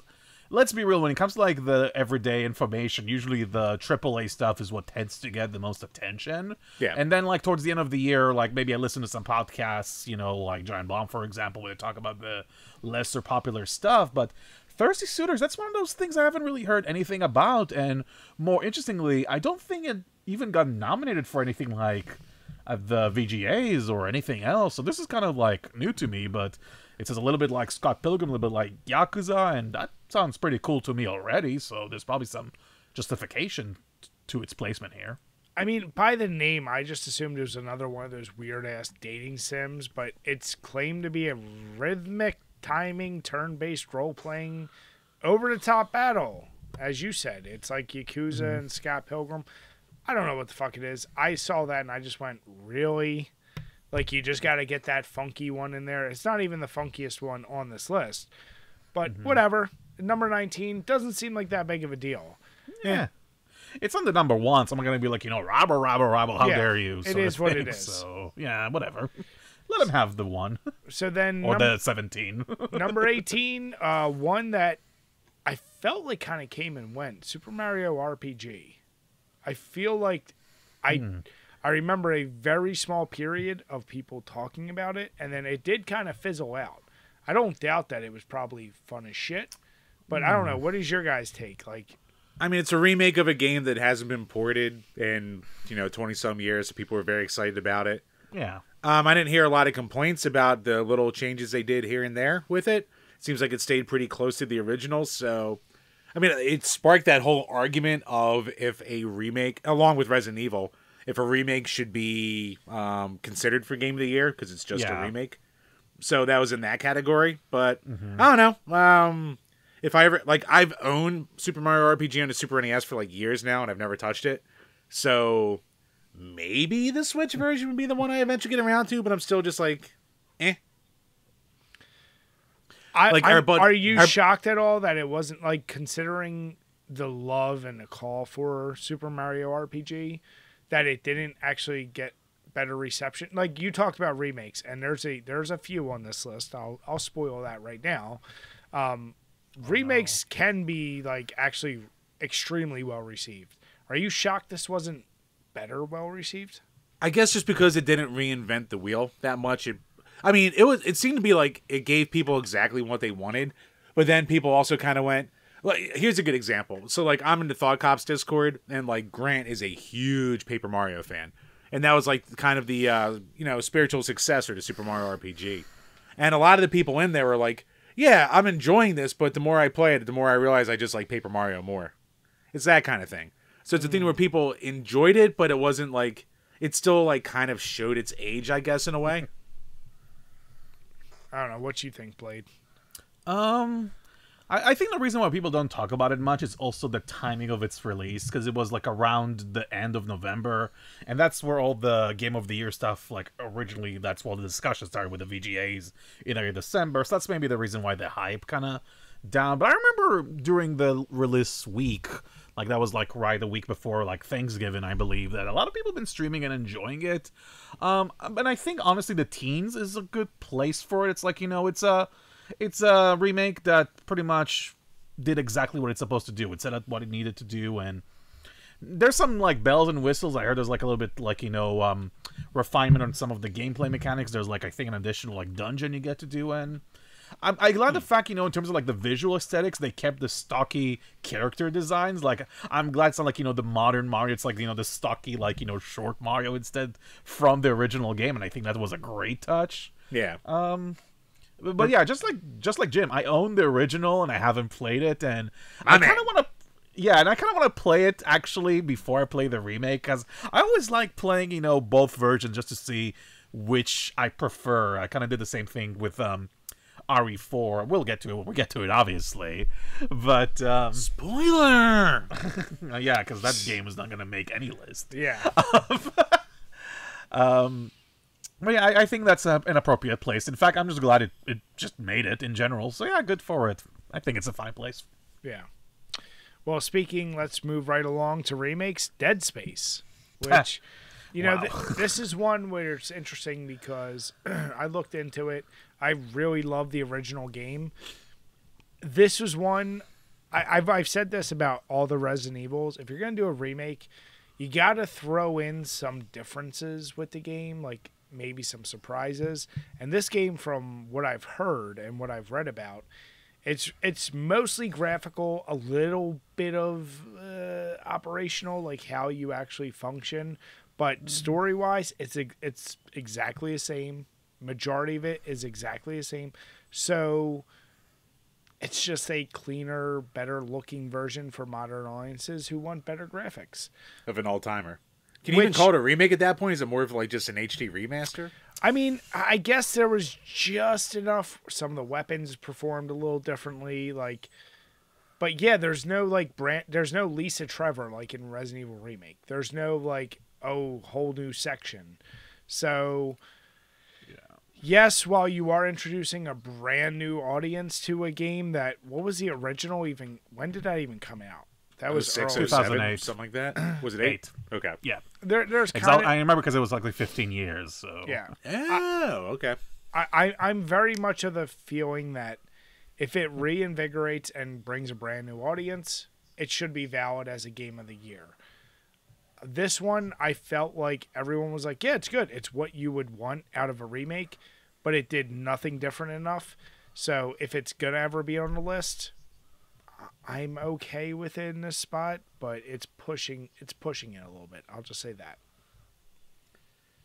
Yeah, everyone I heard online was like, oh man, this made me realize how much I like Dead Space. That was like kind of it. That was it, yeah. Can I provide some pushback now? Yes, please. I actually think it should be higher because I absolutely adored it. Actually, Really? Okay. I was going into like the remake.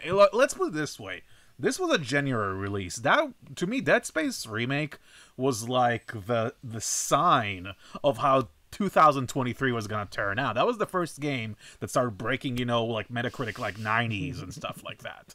That to me, like, shouldn't be scoffed at. Like, it was a good start to the year, but even more so, they did a few things that improved upon the original and made it, to me, the definitive version.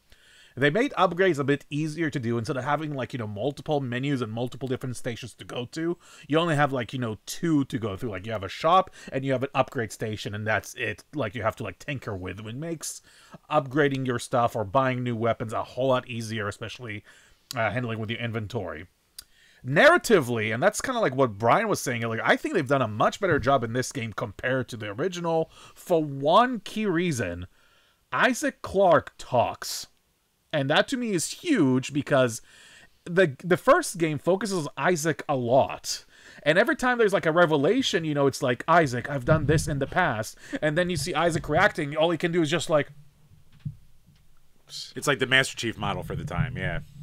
Well, at least Master Chief has, like, catchphrase, but Isaac doesn't say anything. Like, he's just a blank slate with, like, no dialogue.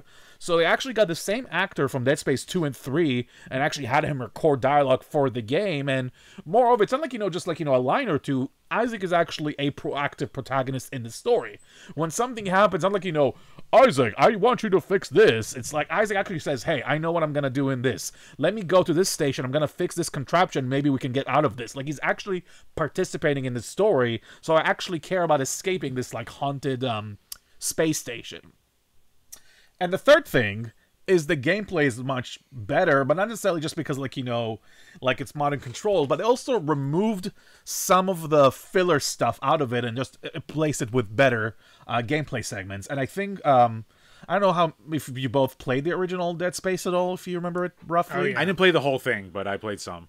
Oh, do you remember the turret section in the original? Like when you're on a turret and you have to shoot like stupid asteroids? I've heard it's extremely much better in this one. Oh, it's not just much better, it's gone. They don't have the turret section anymore. No one likes the turret section, so instead what you have to do is you literally have to go out in space and you have to mark asteroids and then shoot a giant laser beam at them instead. And it actually requires you to move around the area in 0G, but also make sure that your oxygen level doesn't go out as well. So you have both the intensity of the moment and also feeling badass for shooting giant asteroids and later on a massive boss. Spoilers, but... I think I feel so bad for the Dead Space remake because it had to come out in the same year of the Resident Evil 4 remake. So everyone forgot about its existence because they're two, like, AAA horror games and only one can, reign supreme. And unfortunately, in this case, Capcom got a W there, but I do think that Dead Space remake deserves some recognition. I mean, it doesn't have to be the best game of the year, but just saying, it's a simple, like, graphical touch-up does it a disservice. It does the story better, it does the gameplay better.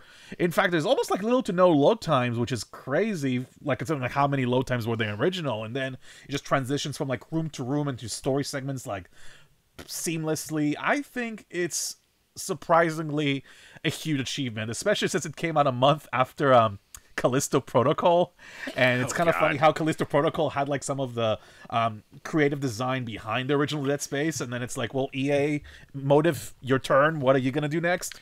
Well, that's what I think also fucked it up. I think the hype with Callisto Protocol came out, and they're like, oh, it's kind of like a new Dead Space.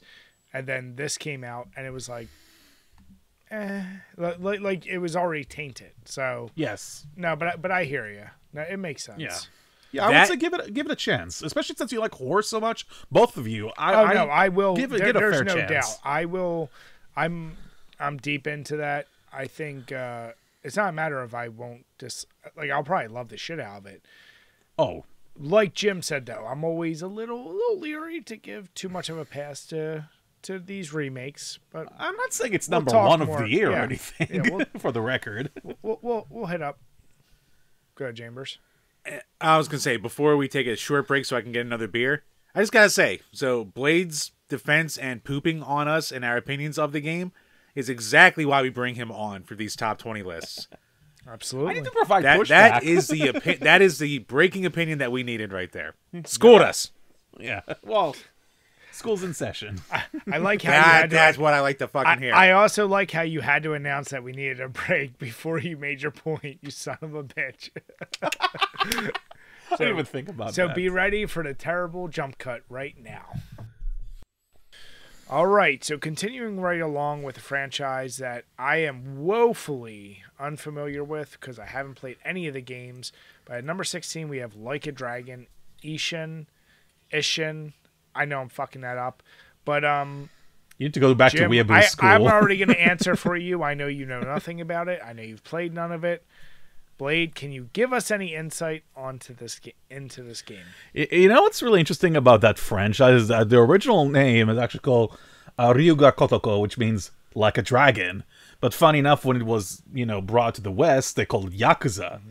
So it's kind of crazy now how this franchise, which was named Yakuza for so many years, and now it's officially Like a Dragon, the Japanese name, which is kind of cool how things ended up. And unfortunately, I haven't really played a lot of those games, but the whole beat 5 franchises challenge you have for this year. I'm gonna tell this to people right now: don't do Yakuza. Those games are big. Those games. I hear they're the longest. Humongous. Yeah, they're like. I think the shortest one is like maybe 20-25 hours, and if that's the shortest one, fuck. I mean. Yeah, I mean, that being... I'm saying in a sense, that those games are great, though. Don't get me wrong. It's one of those few games that actually do, side content right. In a sense that even, a side story, which, you're supposed to help those, punks join an idol band in Japan is actually kind of endearing. Because they're, biker getting... It's oh, we want to be dancers now. And you actually care about those 3 punks out of nowhere, and you want to help them dance better, which doesn't even make sense. But you actually... enthralled into their life and their story. The fact that the game can do that for a single mission that's 30 minutes to an hour long is astounding. And that's the power of the Yakuza franchise, of how well it does even the smallest stories. It gives them this grandeur and yet this humanity as well. I'm bringing this up because Ishin is basically, what if Yakuza, instead of setting place in a modern day, was actually taking place in feudal Edo Japan, the Age of the Samurai. And a lot of the characters from the franchise, I'm pretty sure at least you two know Kazuma Kiryu, the main dude, with the with the facial hair being so this is kind of quote unquote his ancestor. I think his name is Ryoma, if I'm not mistaken. I haven't played the game myself, but instead of having fighting in the streets of Kamurocho, you pretty much have sword fights essentially, and more samurai action and stuff like that. And the problem is that it's not like I don't want to play, because I would love to one day, just turn off the world and, just play through all the Yakuza games, because I would say this: if you only play one, play 0. 0 is fantastic. If you only have to play one Yakuza game, 0 will be the one. But other than that, Ishin looks very interesting to me because it's a different time period.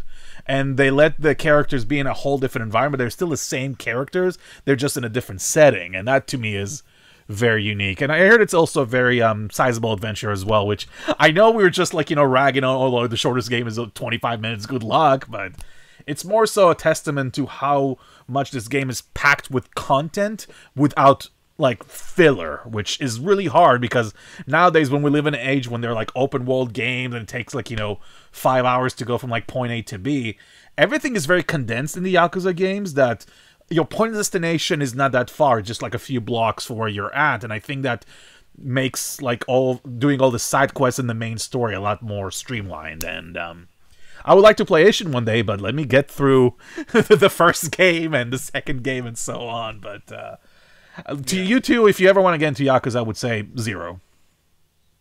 I've heard that many times, and yeah, I don't think I'm touching it for a while, given what we're doing this year. Yeah. But it is a series that I think I would enjoy. Yeah, that is like many of my holes, a gaping hole in my gaming experience. So fuck Jim.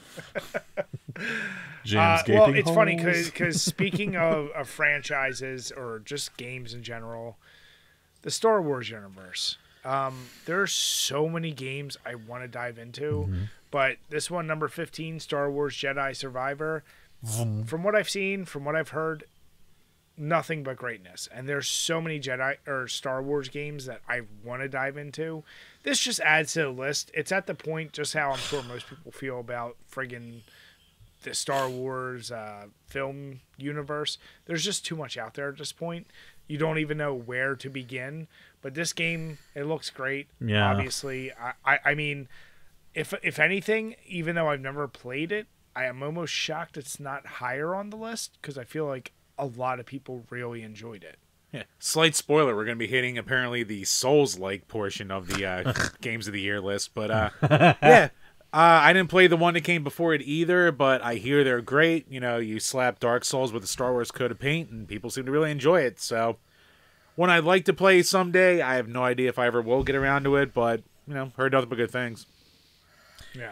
I think you really hit the nail on the head there with the whole like Star Wars fatigue that's going on, and I can kind of blame the new trilogy to that. Which I'm not gonna go into the movies and like what I think about them, but Right, yeah. I mean, like I think that Rise of Skywalker, that was the episode 9. I think that was That is one of the worst movies I've ever seen in my life. that killed Star Wars for me in a way. Like I just didn't really want to do anything Star Wars, even when people like raving about Baby Yoda or whatever. I was just like, okay, I mean, Baby Yoda exists, good. I mean, I don't care, but that was also like the same time where the first one, Fallen Order, came out, and I haven't finished Fallen Order, but yeah, I mean, saying that it's a Souls game kind of does it a disservice, because it's also a really good like action game that really evokes like the hand-to-hand combat that Force Unleashed did about a decade before, if you remember that game.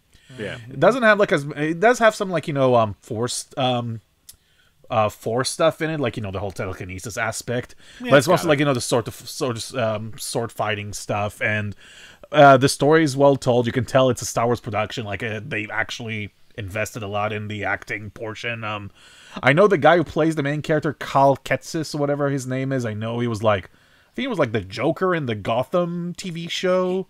Like the one with like young Bruce Wayne. I know him from Shameless, so that's where I know him from. Shameless, I was yeah, gonna as say, well. He's better well known from Shameless, but yes, he was also a Joker. I actually haven't seen Shameless, so that's pretty shameless of me. So there you go. But I'm pissed. You son of a bitch. Yeah, well, this is like we'll add it to the list of son of a bitch that we already have from like the 5 times prior, and make a shirt out of it. But at this point, I enjoyed Fallen Order, but I think it was also kind of Star Wars out, so that's kind of like why I never finished it.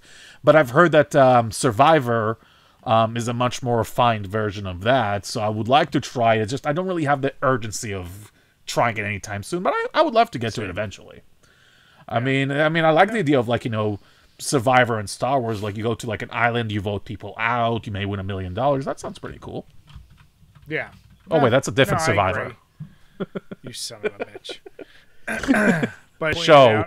He gave a little bit of a spoiler, but in the current gen of how we went through way too many zombie games, then too many shooters, now it's Souls type games, and the next one is Lies of P. I had no idea this was a Pinocchio game. Like I heard this game come out, and everyone was talking about how cool it was, and it's like a Souls game that's like different enough from Souls that like I guess the dodging mechanics are way different from Souls games. So like the Souls diehards said it sucked, but everyone else said it was really good. It's more Bloodborne than Souls, I would say, in terms of dodging. Bloodborne Probably. is yeah, but like at the end of the day, it is Souls like, and yeah, Jim, to your point, same deal. When I read this description in this goddamn article where it's like, what if Pinocchio were hot? I'm like, what?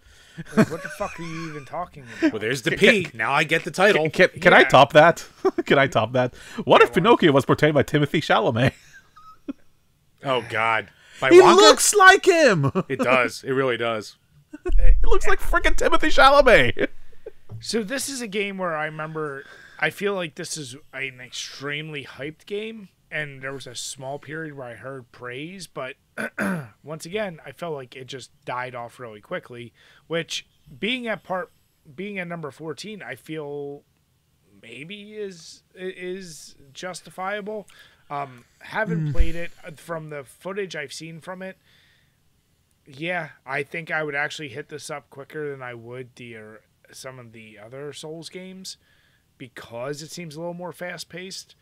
But I don't know. I'm for it. Even though I'm shitting on it a little bit of the million Souls-like clones we're going to get. Give interesting franchises into that style. Maybe it works. Maybe it doesn't. Who the fuck ever thought of a Pinocchio in a game like this? Yeah. Fine. Yeah, and I think it's also like the developer's like very first game, so the fact that they made something of this high of a caliber from a visual, like technical perspective is impressive. My original introduction to this game was pretty weird because I heard Lies of P and I thought, are they making a Life of Pi game? Like, am I going to be on a boat with a tiger? I thought it was like a misspelling at first. Like, I wasn't even sure what people were talking about. I thought the same, yes. Yeah, like, I'm glad I'm not the only one, because I feel like I'm the only idiot that was like, Angle's making a video game? What's going on? I'm always here to look dumb. So yeah, this will be Nightmare Faces on the list of, I'm sure in 5 years Jim and I will try it out. Be like, but yeah, actually, pretty good. To touch on the Pinocchio thing, the one thing, I haven't actually played it much yet, but one of the things I've heard that they actually weave into the story about the whole Pinocchio aspect about, the whole, like, lying thing, because that's the whole point of, like, Pinocchio. And the idea is that there are actually moral decisions in the game that you actually may have to lie in order to, quote-unquote, progress in the story, and it kind of affects certain events. And I think that idea is pretty cool, as it is. I heard from a lot of people that the narrative of Lies of P carries that game besides the gameplay. Like, it's surprisingly very thought-provoking, and wow. For a Souls game, usually, because I'll be frank, I mean, I since last year, I actually have played Elden Ring. I haven't finished Elden Ring because I have other things to do in my life, and I spent like 80 hours on that stupid game, and I don't have all the time in the world. Yeah! But I never really connected to the Souls games in terms of like their story, because a lot of the time it's just kind of like flavor text, and you have bullshit. Yeah. You have to talk to like like random NPCs, and they say like some random stuff, and I just never connected to the lore of those games. I respect it, don't get me wrong, it's just not my thing. I like it when my story is like told in a very like cinematic manner. Blade, you have to go to the Grixis of Gondor to get the Flower of Algernon, goddammit, or else the world will die. It's near the buttocks of the gods. How are you not enthralled? This is where I'm going to disagree with you. See, I like that you respect it, but I'm sorry. If I have to go to a wiki to read the story of it because I didn't read every goddamn parchment I picked up, that's just some lazy-ass shit. Like, fine. It's cryptic, I would say, more so than lazy. There's lore, but, like, come on, man. Like, you can give some narrative. You just didn't want to do it in a way that's palatable because you wanted to be edgy. Fuck you.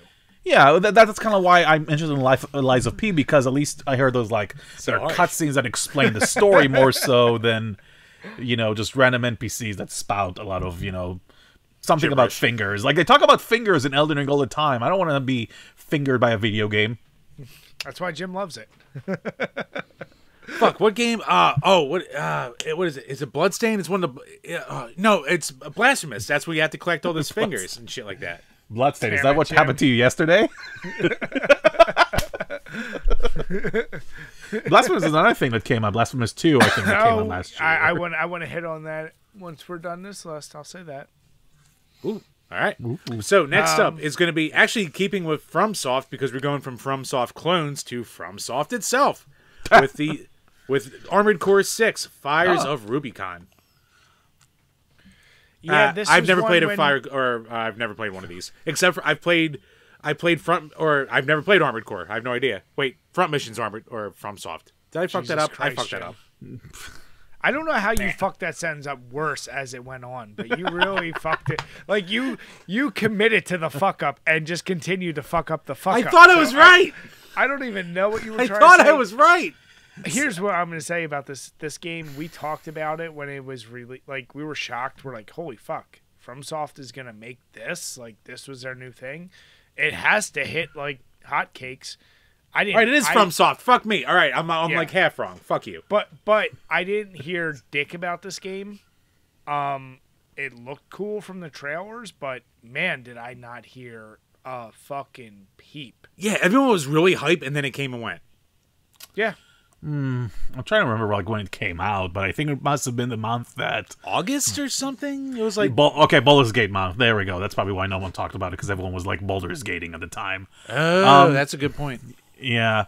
I'm trying to think, though, I mean, let's focus on Armored Core, is that this is the 6th game in the franchise, but this is also, like, the first Armored Core, like, main one since the whole FromSoft success, I would say. Yeah. Because I believe the 5, I think, came out, I want to say, like, in 2012, and that's, I believe, a year after Dark Souls came. Dark Souls? I think, no, Demon Souls Dark is like Souls. 09, I think, yeah. 09, yeah, you're right. So... which is crazy because Miyazaki-san, the guy who directed all those Souls games, his very first game was actually Armored Core 4 in 2007, and he hasn't worked on an Armored Core since. Someone else directed Armored Core 6, but the point is that what I liked about Armored Core 6 is the fact that they're back to doing Armored Core. They're not going to say, oh, this is Armored Core, but with Souls elements into it. They're just making it specifically an Armored Core game, which is, I'm glad. I like the divide. Not everything has to be a Souls game. It's not like, Armored Core, but this time it's like a Souls game. So if you die, you have to go all the way back and get your experience. No, it's a pure mech experience, which is what people want. And, the problem with the Armored Core is there's just so many of them. Yeah, there's like 6, you would think, but like each game has like its own like offshoots and spin-offs. I think like on the PS2 alone, there's something like 7 different Armored Core games as far as I'm aware of. Oh and my god, I'm looking at them all right now. It's like it's a lot to really catch up with. But I would like to give that series a shot, but it's just I don't really know where to start, especially since the announcement from the VGAs in 2022 that it was coming out, the prices of all those games went up. They went down since, except the very first Armored Core game. It went, I think, from like $20 to like $150 or something, which I'm like, well, great. Isn't that delightful? Well, fuck. But I'm happy, that we can have a mech game, which let's be real, it's more of a niche sort of genre, like the mech genre, that can still sell pretty well. It's the best selling game in the franchise, so good for From that they can still release, kind of like, a game that fulfills a certain niche and it can still be a bestseller. But yeah, the reason why you haven't heard a lot about it is because other bigger stuff came out, but it did well for its fans, and that's probably the best you can ask for, really. Yeah. Let's move on to some real bullshit. I'm just going to call it the artistic pick of this list. Venba, which is a cooking simulator. The fuck is this? I never heard of this crap. And you know what? And I mentioned I looked at 6 or 7 on our list. Guess what? It's not on any of them. So whoever wrote this is that gym pick of it all. That, I played this game and it was very pleasant. Just do you have a monocle and a top hat when you say that too, and like a pinky? When they wrote it up, they even recognized it's a very short game, very straightforward. It's literally about a family cooking some meals. Mm-hmm. How that's above the games we've just mentioned is fucking insane. But you got to get your I'm different pick in there. So that's what I kind of view this one as. Yeah. Blade, even you, I can't imagine, has even heard of this. You know what? Unlike the Suderus game from like a few entries ago, this one I actually have heard about, funny enough. You have? Okay. Because this is a story I actually didn't really get to talk about, but I actually went to the VGAs a month ago. Like, I was actually there in location this year. Oh, shit. And one of the trailers that actually showed up, was for Venba. As a matter of fact, they were kind of showing like the creator, and they were talking about like, having their culture represented in the game, and I think that's pretty cool. Like, I'm not gonna take anything away from, like, haptic representation in video games, because we're not really privy to other lifestyles in the war, and seeing, like, how, like, an Indian family, lives their life, and the kind of, like, cuisine that they make. I think that's wholesome. I don't think I have, like, a different word to describe it. Delightful. It's just very charming. And I was like, it looks very nice. And I think as, like, the feel-good kind of game, yeah, sure. I mean, from the looks of it, it's like, yeah, it's a short game. I haven't played it myself, but from what it looks like, it looks very charming. But, like you said yourself, does it have to be this high? Maybe it hit a chord with the author. Maybe it's something that, like, the familiar values maybe struck a chord with them, but... yeah, I mean, I appreciate the making of it more so, than me actually want to run out now and buy it. Consider the fact I already have a big backlog as is. I respect it, if anything. So... That's why you're nicer than us, Blade. That's all I'm going to say. Yeah, well, I mean, someone needs to offset this. I mean, obviously, someone being very rude to my boy here. Hi. This boy will be a man, and he'll eat your flesh. I'm going to go fast. I'm going to run into a wall. Speaking of games, I know you Look at guys... me, I'm Bladeblur. I like video games. Neither of you bastards played. Number 11 is Mortal Kombat 1, which I did play this year. I will say I enjoyed it. I'm actually shocked it's this high on this list. Wow. I'm not shitting on the game, but, like, I think of all the new Mortal Kombats, this is the weakest of them all. Oof. The cameo system was fine. It added a little bit of level of complexity. I kind of find it cheap when you do that bullshit tagging thing. But I get it, how it expands it. I just have a big problem with the roster selected. The story was a little... I told Jim this before. I'm so over multiverse shit at this point that I'm like... You're just regurgitating it. But Brian, you love Marvel. That should be right up your alley. Speaking of other things that aged, like, and I'm done with, is the MCU stuff. I mean, as soon as Marvel Endgame was done, it was done. Yeah. Everything after that, you can just flush. Why can't I watch Quantumania? Yeah, no, you don't. Oh God, that existed. Yeah, Ugh. I've watched it. You don't gotta watch it. I did it for you. But yeah, Mortal Kombat 1, it's still it's fun. It's this. It's that. It's just the weakest of the Mortal Kombat. So while should it be on the list? Sure. Should it be this high? As probably the biggest Mortal Kombat fan between the three of us, I don't think it needs to be this high. Ooh. I'm saying that because there is one on this list that beat this that I completely disagree with, but we'll get to that. So you're saying that Mortal Kombat won, but we lost? You son of a bitch. I can't argue that point. But yeah, I mean, I do want to play it. I'll probably just wait until it has the the complete edition with all the DLC again and all that bullcrap. I'll get around to it. I got it, but yeah, it's not a must play for me right now. Yeah, I played it, and I enjoyed the combat system pretty well, but there's, like, another fighting game that we're probably going to discuss later on that, like, most likely dethroned it. But I will say this, from what I have seen of the story, but I haven't watched, like, the entire story, like just scenes I've seen of it. I have a feeling I might enjoy it a bit better because I really didn't like the story of Mortal Kombat 11 because, like you said yourself, Brian, it's that regurgitated multiverse stuff over and over again. And I think one of my favorite stories of the whole, like, Mortal Kombat, like, reboot saga, whatever you want to call it, the newer games, is probably 10X, and I'll tell you why. It's the only one that doesn't have, like, any, like, time as, like, a story device. Like, there's no one goes back in time. There's no, like, time, manipulation. There is no alternate universe. It's just an actual story with beginning to end without any mention of universes or anything like that. And then 11 kind of took me out of the story with, like, some of the changes they had, and I'm really worried about 1 kind of, like, continuing that thread. But what I've seen, at least with the cast they had, at least it seems like there's no, like, many celebrities, like... Well, actually, never mind. I forgot Megan Fox. Hey, she can't be worse than Rhonda. Yeah, Rhonda taking a place of a fucking full-form Sonya versus Megan Fox being, what was her name? Natara, yeah. Like, such a throwaway character, I was fine with. Like, yeah. But I'll give you Rhonda that. taking over Sonya, I was like, you god damn it. So, yeah. Yeah, and we can go into we could probably talk about Mortal Kombat, the three of us, like, a lot, but, I mean, with X, you had, like, what's her name? Like, Trisha Helfer, I think it was her name, and she's, like, a Hollywood actress, like, maybe not a big star, but she was, like, in Deep Space Nine, I believe, and, like, she was in Mass Effect as well, so she actually has a career as, like, a big-time actress, and yet they still replaced her with frickin' Ronda Rousey for selling more copies. I don't even know. Whatever reason they decided. I mean, there's plenty of choices I've had issues with, to your point, with Mortal Kombat. This one, I didn't hate it, but I'm just kind of like, okay. Like, it came and went. It is what it is. Yeah.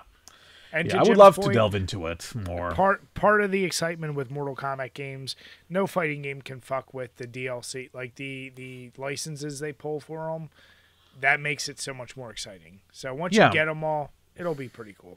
I'll give him that. Like, I think it's very cool that for a lot of the characters they do have for the DLC, a lot of the other brands and IPs, they actually get the original actors to portray those characters. So when they brought Omni-Man from Invincible there, it's actually J.K. Simmons. And J.K. Simmons, I mean, we're talking about, like, one of the best things about the Marvel movies, like, of all time, like, J. Jonah Jameson.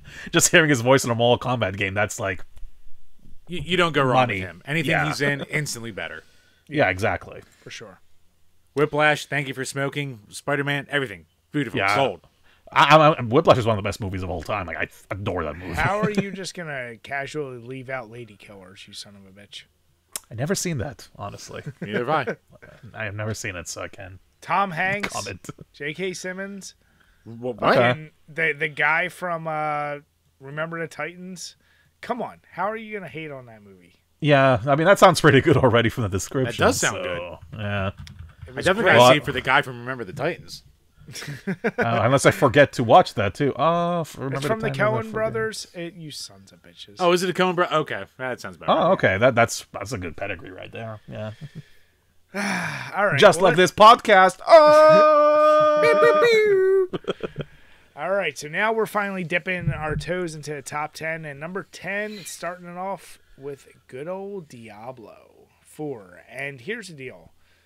I'm actually shocked it's not higher, given the immense push for this game, and what I saw is crazy good reception. So I saw nothing but really praise. I knew without doubt it would be on this list. I just personally expected a little higher. I didn't play it personally, but I never saw negative for it. So I don't know, Jim, what was your take? Since you're more the internet guy and you see shit all the time. Yeah, I mean, people were talking. I mean, this year was basically Baldur's Gate and Diablo 4 from what I saw on Twitter. So, yeah, I'm kind of surprised it wasn't higher either. But, yeah, I mean, I haven't played it yet. I haven't played Diablo since 2, so I don't have a lot to add here. But, yeah, I'm sure it's good. Everyone seemed to like it. Gave people what they wanted. This is one of those rare occurrences where I'm very adamant about not starting a game without starting the first one. This one might be one I just dive into this one, though, in the series. Yeah, you probably won't be missing too much. Yeah. So, yeah, like I said, just shocked it's not a little bit higher. But number 9, we talked enough about remakes this time. We knew Resident Evil 4 would be on this list. I'm torn. I really enjoyed Resident Evil 4 Remake. I know what it means to the franchise. I don't know if it's not high enough on this list, considering the fucking hype and love that it got. Like, I knew it would, but at the same time, I'm kind of like, I'm actually shocked it's not top 5. It also kind of came and went, at least from the Twitter perspective. Like, people are hyped for it. People seem to really enjoy it. I think we're starting to hit that precipice for burnout for Resident Evil remakes. Like, I think they'll all be successful, and I think people will enjoy them, and people still want them. But I don't think, like, the long... Like, 2 had, like, a gigantic impact. Obviously, one back in 2002 or whatever it was had a gigantic impact. So you had that space out. And now they're, not to say they're shitting these out, but I mean, you had 3, which people were like up and down on. You had 4, which people seem to really like, but then after a while, they're like, yeah, it's 4 and it's cool, and then they just kind of moved on. So I don't know where we're at with it. This is the last big one Resident Evil's going to have for, like, I don't care, Code Veronica. I don't care, Zero. It has its fans, but it will not be nowhere near as big as 2 and 4 was. Don't even give me that faceplate. I don't want to hear that you think they're going to be... my favorite. Don't you dare. But, Zero aged rough. Like, Come on, I love... like Billy Cohen. No, Billy's awesome. I liked Zero a lot when I first played it. And then when we went back to do the review of it, it was like, man, this is really that inventory fucking tedious. system. That's the number one issue, the inventory system. Like, Yes. if you replace that with a fucking half normal one, game would have been fine. I had no issue with the story. I had no issue with so much. That could be the only change they do to the remake, if they ever do it. And I would like, you know what, that's good enough. That's it. But no, so Resident Evil 4... Bring back the Robo-Baboons. I want to say, actually, very quickly on Zero, you know what they can do to make a good remake out of it? Just make it like the Revelations 2 game. No, fuck Resident. Don't you dare. No, I will dare, because it That was a game decent is co-op awful. game. It's not awful. That was one It's of the not worst Resident awful. Evil games. Yeah. Revelations Compared 2. to stuff like Umbrella Corps or like the frickin' Resistance multiplayer in Well, 3, I don't even count those. But I'm yeah, like, don't give me considering that awful. I've been Revelations too was awful. an amazing game. Revelations 2 was like, what the fuck? What are you doing? Revelations I'm not saying 1 it's was amazing. great, but it's not awful, is what I'm saying. Listen, It's like in your scale, it's like a C or something like that. I would say. Ooh. I Barely Are you actually saying an F? barely Are you a C. actually? Because it's not an I, F. I will not say F. No, You're it's right. not. Okay. It's not. I will Okay, there. not I say can F. agree with a D at Yeah. least. I'll give you that. Maybe. It just was like Maybe. when we went through all those games, I will literally have itches where I want to go back to every single Resident Evil game. That one, That's fair. I'll give you that. I can't want to go back to it. I'll just say that. Yeah. Yeah. Like, I mean, I liked it way more than, probably more than Brian, but like, I thought Revelations 1 was like an A. And then I'm playing Revelations 2, and I was like, what the fuck happened here? I need to play 1. I actually only played 2. I actually haven't played 1 yet. So Really? I'll get to Okay, that. play It's 1. funny enough. Play 1. One of the best controlling. It's so cool, but I know we're shifting off topic. No, I was gonna but- go back to 4 even. Yeah, Don't worry about it. So Thinking about 4. What's your guys' take on it? Yeah, I mean, I think that at the time when this was announced, I think everyone was like, why? Everyone wanted the Code Veronica remake or Zero or something like that. And I thought to myself, because on the Halloween 2022, I streamed Resident Evil 4 again, and I was trying to finish the game for the first time, since I played it all the way back in the day, on the GameCube days, and see how well that game aged. And lo and behold, my opinion has not changed. I still think Resident Evil 4 2005, I mean, the original, is a phenomenal experience. But the controls did age. Like, the fact, obviously, you cannot move while aiming. That's a dated mechanic. Like, you cannot, say anything, to change my mind when it comes to that. That being said, what works in Resident Evil 4 is that, yes, you cannot move while you're aiming, but they also designed the enemy AI to not, rush and lynch you down, wanting to kill you. They're, walking slowly at you, so that kind of made it an effective survivor horror game. So, fast forward 18 years later with the remake, and yeah, the controls have been modern, but more so it just feels like a much more slick experience. It's paced better. The combat encounters are incredibly fun, and that's kind of what I like about Resident Evil 4 as a whole. Every area is like a combat playground. You look at a room or an outside area, you look at the ladders, you look at the different structures, and you're like, where should I go next? I'm gonna try to snipe those 2 Ganados over there, then I'm gonna lure a couple of them here, gonna throw a grenade next to a explosive barrel and blow a bunch. You can get so creative with this game, and the knife parrying in 4 Remake alone elevates it to a class of its own when it comes to not just survival horror games, but action games as a whole. That mechanic is incredibly fun and satisfying to do, especially when there's a boss fight that was redone in the remake, which I'm pretty sure you know which boss fight I'm referring to. So Krauser. Yeah, and I guess we could say Krauser at this point, because it's a game that's 18 years old. People should probably know. What spoiler are we going to be doing here? Oh, yeah, probably, yeah. I guess that's probably fine. But yeah, just having, instead of a quick... By the way, no QuickTime events in the remake. That's only a big plus right there. Do I run away from the rock? I haven't played it yet, so I don't know. Yeah, no. Well, in general, no quick time. I'm not gonna say if there is a big rock or not, but that's a different story. But yeah, like having the whole knife pairing mechanic, done there, in gameplay and not necessarily like, you have to press the button in the right moment feels a lot more fulfilling. And as a whole, I just think they made the game not necessarily better, but it's a different experience that holds up as well. I think the only thing that I can think of in the remake that I kind of prefer the original set piece wise is one of my favorite things about the original is the minecart segment. Like, when you're in the minecart and like you see all those different like ganados trying to jump in and you have to jump between the carts and like try to shoot them down with all of your different weapons and stuff. I love that part so much. There is a minecart section in 4 Remake, but it kind of like doesn't play the same. It feels like more like a generic action set piece like in Uncharted where you only have like one gun you can use, and it felt more scripted to me compared to like the chaotic nature of like random enemies just piling you from everywhere. But if that's like one segment compared to like the whole like 16-hour adventure, then that's such a small nitpick. I don't care. It was still a phenomenal experience, and yeah. I'm still proud to say that for Resident Evil 4, whether it's 2005 or 2023, is still one of the best games ever made, in my opinion. Whether it's the best Resident Evil game, that can be a discussion that the sun is going to set down, and we could still have a discussion forever, but as a game, it's phenomenal. Yeah. No, I agree. That's what I'm saying. I'm fine. On one hand, I could see it being higher. On the other hand, 9th place is fine. Yeah, so, it's a remake too, so it's kind of hard to really justify it being number 1 in a way. But no, I wouldn't call it number 1 for sure.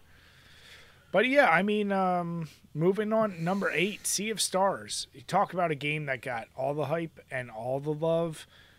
It's another one. Shocker, Jim and I didn't. We're not JRPG fans, but no. You know what?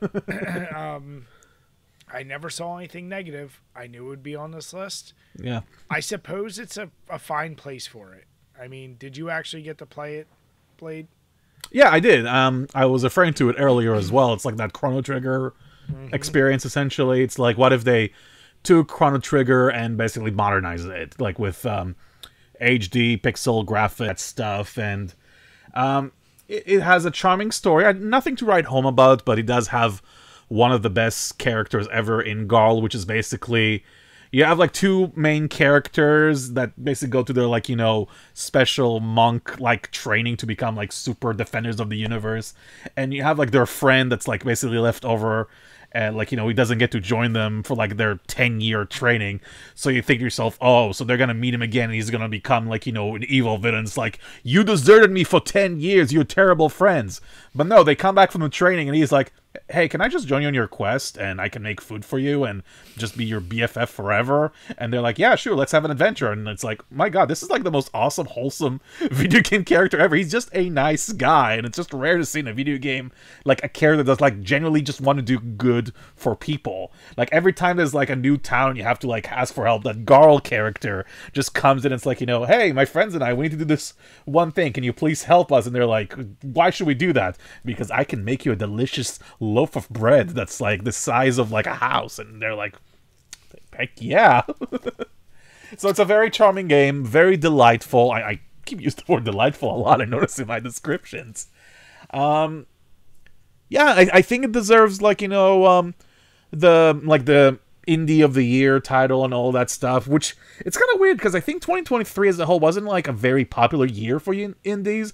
I think it was more of a AAA year. Yeah. Then some years I think there's like the indie wave is a bit stronger than the AAA. I think this year was more. Indie. Yeah. Yeah. I think there's some more indie stuff that I can think of that was talked about that maybe is gonna show up later on. Not spoilers, but yeah, Sea of Stars. If you like old school, like Super Nintendo RPGs, I highly recommend it. I think it's definitely worth the time. Well, I mean, you hit on it. Lack of indies. Number 7, Marvel Spider-Man 2. And Jim, you and I have talked about it. We were both, I mean, it's stupid to say, but we were wildly impressed with first Spider-Man. Yeah, like everyone else, we thought it was really good. Mildly. Yeah. It's aged amazingly. Hot take, I know. I know. But once again, same as this placement, I don't know if it's not high enough considering how much people loved it. We covered some of the bullshit some people got upset about with this game, but if it's anything like the first one, it seems like they improved on every aspect and added in his main enemy that everyone cares about, Venom. What's not to love? So I don't know. Jim, what did you think about this placement? Everything I heard from everyone I know who played it was like, yeah, it's like the other ones, but a little bit better. And I was like, okay. So I definitely want to play it at some point. Mm-hmm. Like, I'm still a little burnt out after playing the first one last year or 2 years ago. Whatever. Oh, Jesus Christ, what is it now? Probably 2 years ago. I'm old. Sheesh. Time flies. But, I mean, when I go back to it, like, I'll probably skip Miles Morales and I'll just jump into this one. See, I got Miles Morales free from something, so I know I'll play it, and I heard it's not incredibly long. But, yeah, I can't wait to hop into this one because, yeah, this is one of those go-to I know without even playing it, I'm going to enjoy myself. So, they know how to make a good Spider-Man game. Yeah, it's a feel-good game, essentially. I know it's kind of a weird thing to say about Spider-Man, and it's probably the most generic thing you can ever say about any video game, especially a superhero game, but it makes you feel like the superhero. And I know everyone say that, but I actually think that description deserves more credit because there are not many superhero games that make you feel like you're actually playing as a superhero. Like, I'm thinking of, like, The Incredible Hulk Ultimate Destruction. That's an example of a game that you feel like the Hulk. Like roaming around a big city and throwing cars. Have you never heard of it before, Jim? No, that's one of my favorite games. I thought you were just about to trash it. Like, I love it. Are you kidding me? Yeah. I mean, one of my favorite things in the game is just grabbing a car made like, metal mittens to like, pummel dudes around. 2005, and it's still one of the best superhero games ever made. Absolutely, yeah. I'm just saying, like, there are just very few games. Like, you son of a bitch! Don't you fucking talk about that game. No, I'm thinking of that. I'm thinking of like, the Batman Arkham games that really capture like the idea of like what it's like to be, Batman. Not in a sense like, I'm gonna punch bad guys, but I also get to do all the detective stuff like solving, riddles or hanging off stuff and, catching guys. And it's the same thing with Spider-Man and the stealth, which is also what Spider-Man does really well. Does the stealth very well, does the swinging incredibly well. The combat, like all the combos you get to learn are incredibly easy to pull off, and you feel the weight of like your punches. The gadgets. The gadgets as well. But I'm thinking about like, the punches, and I always remember like with Spider-Man is like, you start a combo mid-air, and then you realize you have an enemy that's about to fall down. It's like, that's another victim, Spider-Man. They're dead. Whoops. So, oopsies. Yeah, it's just pretty much like it's Insomniac once again. That company, they just keep cranking bangers after bangers. I don't know how they keep doing it, especially since they released like so many games recently, like with all the Spider-Man games and the Ratchet and Clank Rift Apart recently too. They just keep doing an amazing job. I admit I still have yet to complete it, but I would definitely like to get to it eventually. I'm just glad that man, 2023, they gave us so much good stuff. I cannot wait to just delve into some of that and just really enjoy myself. Yep. Oh, and they added like, like new areas like with Queens and Brooklyn as well too. So they added more to like the whole like New York State, like, playground to mess around with. I don't know how they do this, and it loads quickly and it looks amazing. How do they do it how do they do all of that out of the PS5 hardware is just bonkers. Yep, they had to throw in more areas that smelled like piss, much like most of New York. And speaking of piss, break time for me. I'll be right back. God damn it, Jim. Hey, I transitioned this time. All right, so Jim's back from his little pee-pee break. Thanks for announcing that, by the way. Yeah. We really wanted to know. Yeah, that awful transition, which you forced in there. Terrible. I just want people to know when I'm touching my dick. That's all I want. I want you to enjoy it with me. You're welcome. If you didn't tell us and you were just like, making a fib about it, it'll be the lies of pee. You sons of bitches. Full circle. That's what you get on this show. Full circle, people. So number 6, I Next feel up. like Jim, I know you haven't played it, but Street Fighter 6. Here's the deal. When I saw this game come out, the only thing I saw about it was people making goofy ass fighters and create a fighter. Like no-necked, crazy-necked, just abominations of caricatures in this fighting game. I didn't see much substance into the game itself, and Street Fighter, it's legendary, it's fine. but it's also, you know what? It's a boring technical cousin to Mortal Kombat. So I get people, and I'm saying it, Blade. I get that people like they couldn't forever wait a hater. They couldn't wait to jizz after 5 and that flop that it was, and they're like, oh, 6 is here now. You can create a fighter. So Blade, I can't wait. Let me hear why it's great, but you're never going to convince me it deserves number 6. I think they were just being cute with the numbering of 6 in Street Fighter 6. Tell me why it's amazing.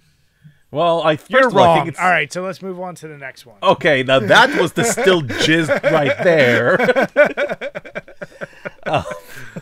See what I deal with every week. Yeah. For 244 times. And that's not to mention the years before the podcast. Oh my God, Hey, even take that into account. You could still be at CVS, you son of a bitch. That's true. No, you're right. I'm one of those few people who didn't really hate Street Fighter V, so I thought it was like just kind of fine, but it was really devoid of content in the sense of like once you're like done with a few of the story segments, which is like maybe like 3 battle tops for like each character, you're kind of like done with it. And yeah, you can play online, which I did, but I was kind of dropping out of it pretty quickly. They did eventually add in like a real like campaign story mode. Yeah, but that's when I eventually played it. Yeah, but why do you have to wait like 3 years for a game to be complete? And that's kind of what upset me about it back in the day. Like, I wish we got like at least a sizable chunk of that content on day one, as opposed to the Championship Edition in 2019 or whatever that was. It was like the No Man's Sky of fighting games, weirdly enough. Which is weird enough because it came out the same exact year of 2016. Cursed. The year that just keeps on giving. I mean, it's like I'm trying to look back on like 2016, like, what were my favorite games of this year? And then just like silent. Pretty much. Doom? Yeah, Titanfall 2. That was the other one I was thinking as well. Oh, yeah, good year for shooters. Yeah, that was a good year for shooters. Not much a lot of other stuff, but I digress. What really made Street Fighter 6 an improvement over 5 is that much needed style for it. Like, it has like very stylistic menu, which I know is not something that I would convince you to get, Brian, but it made the experience itself more memorable of how they presented the story and the characters. It's probably the most stylistic presentation I can think of since like Persona 5. And regardless if you play Persona 5 or not, the way they presented the menus, because you've seen the Persona menus like, being memed on and all that stuff. Yeah. That's basically Street Fighter 6 did the same thing again.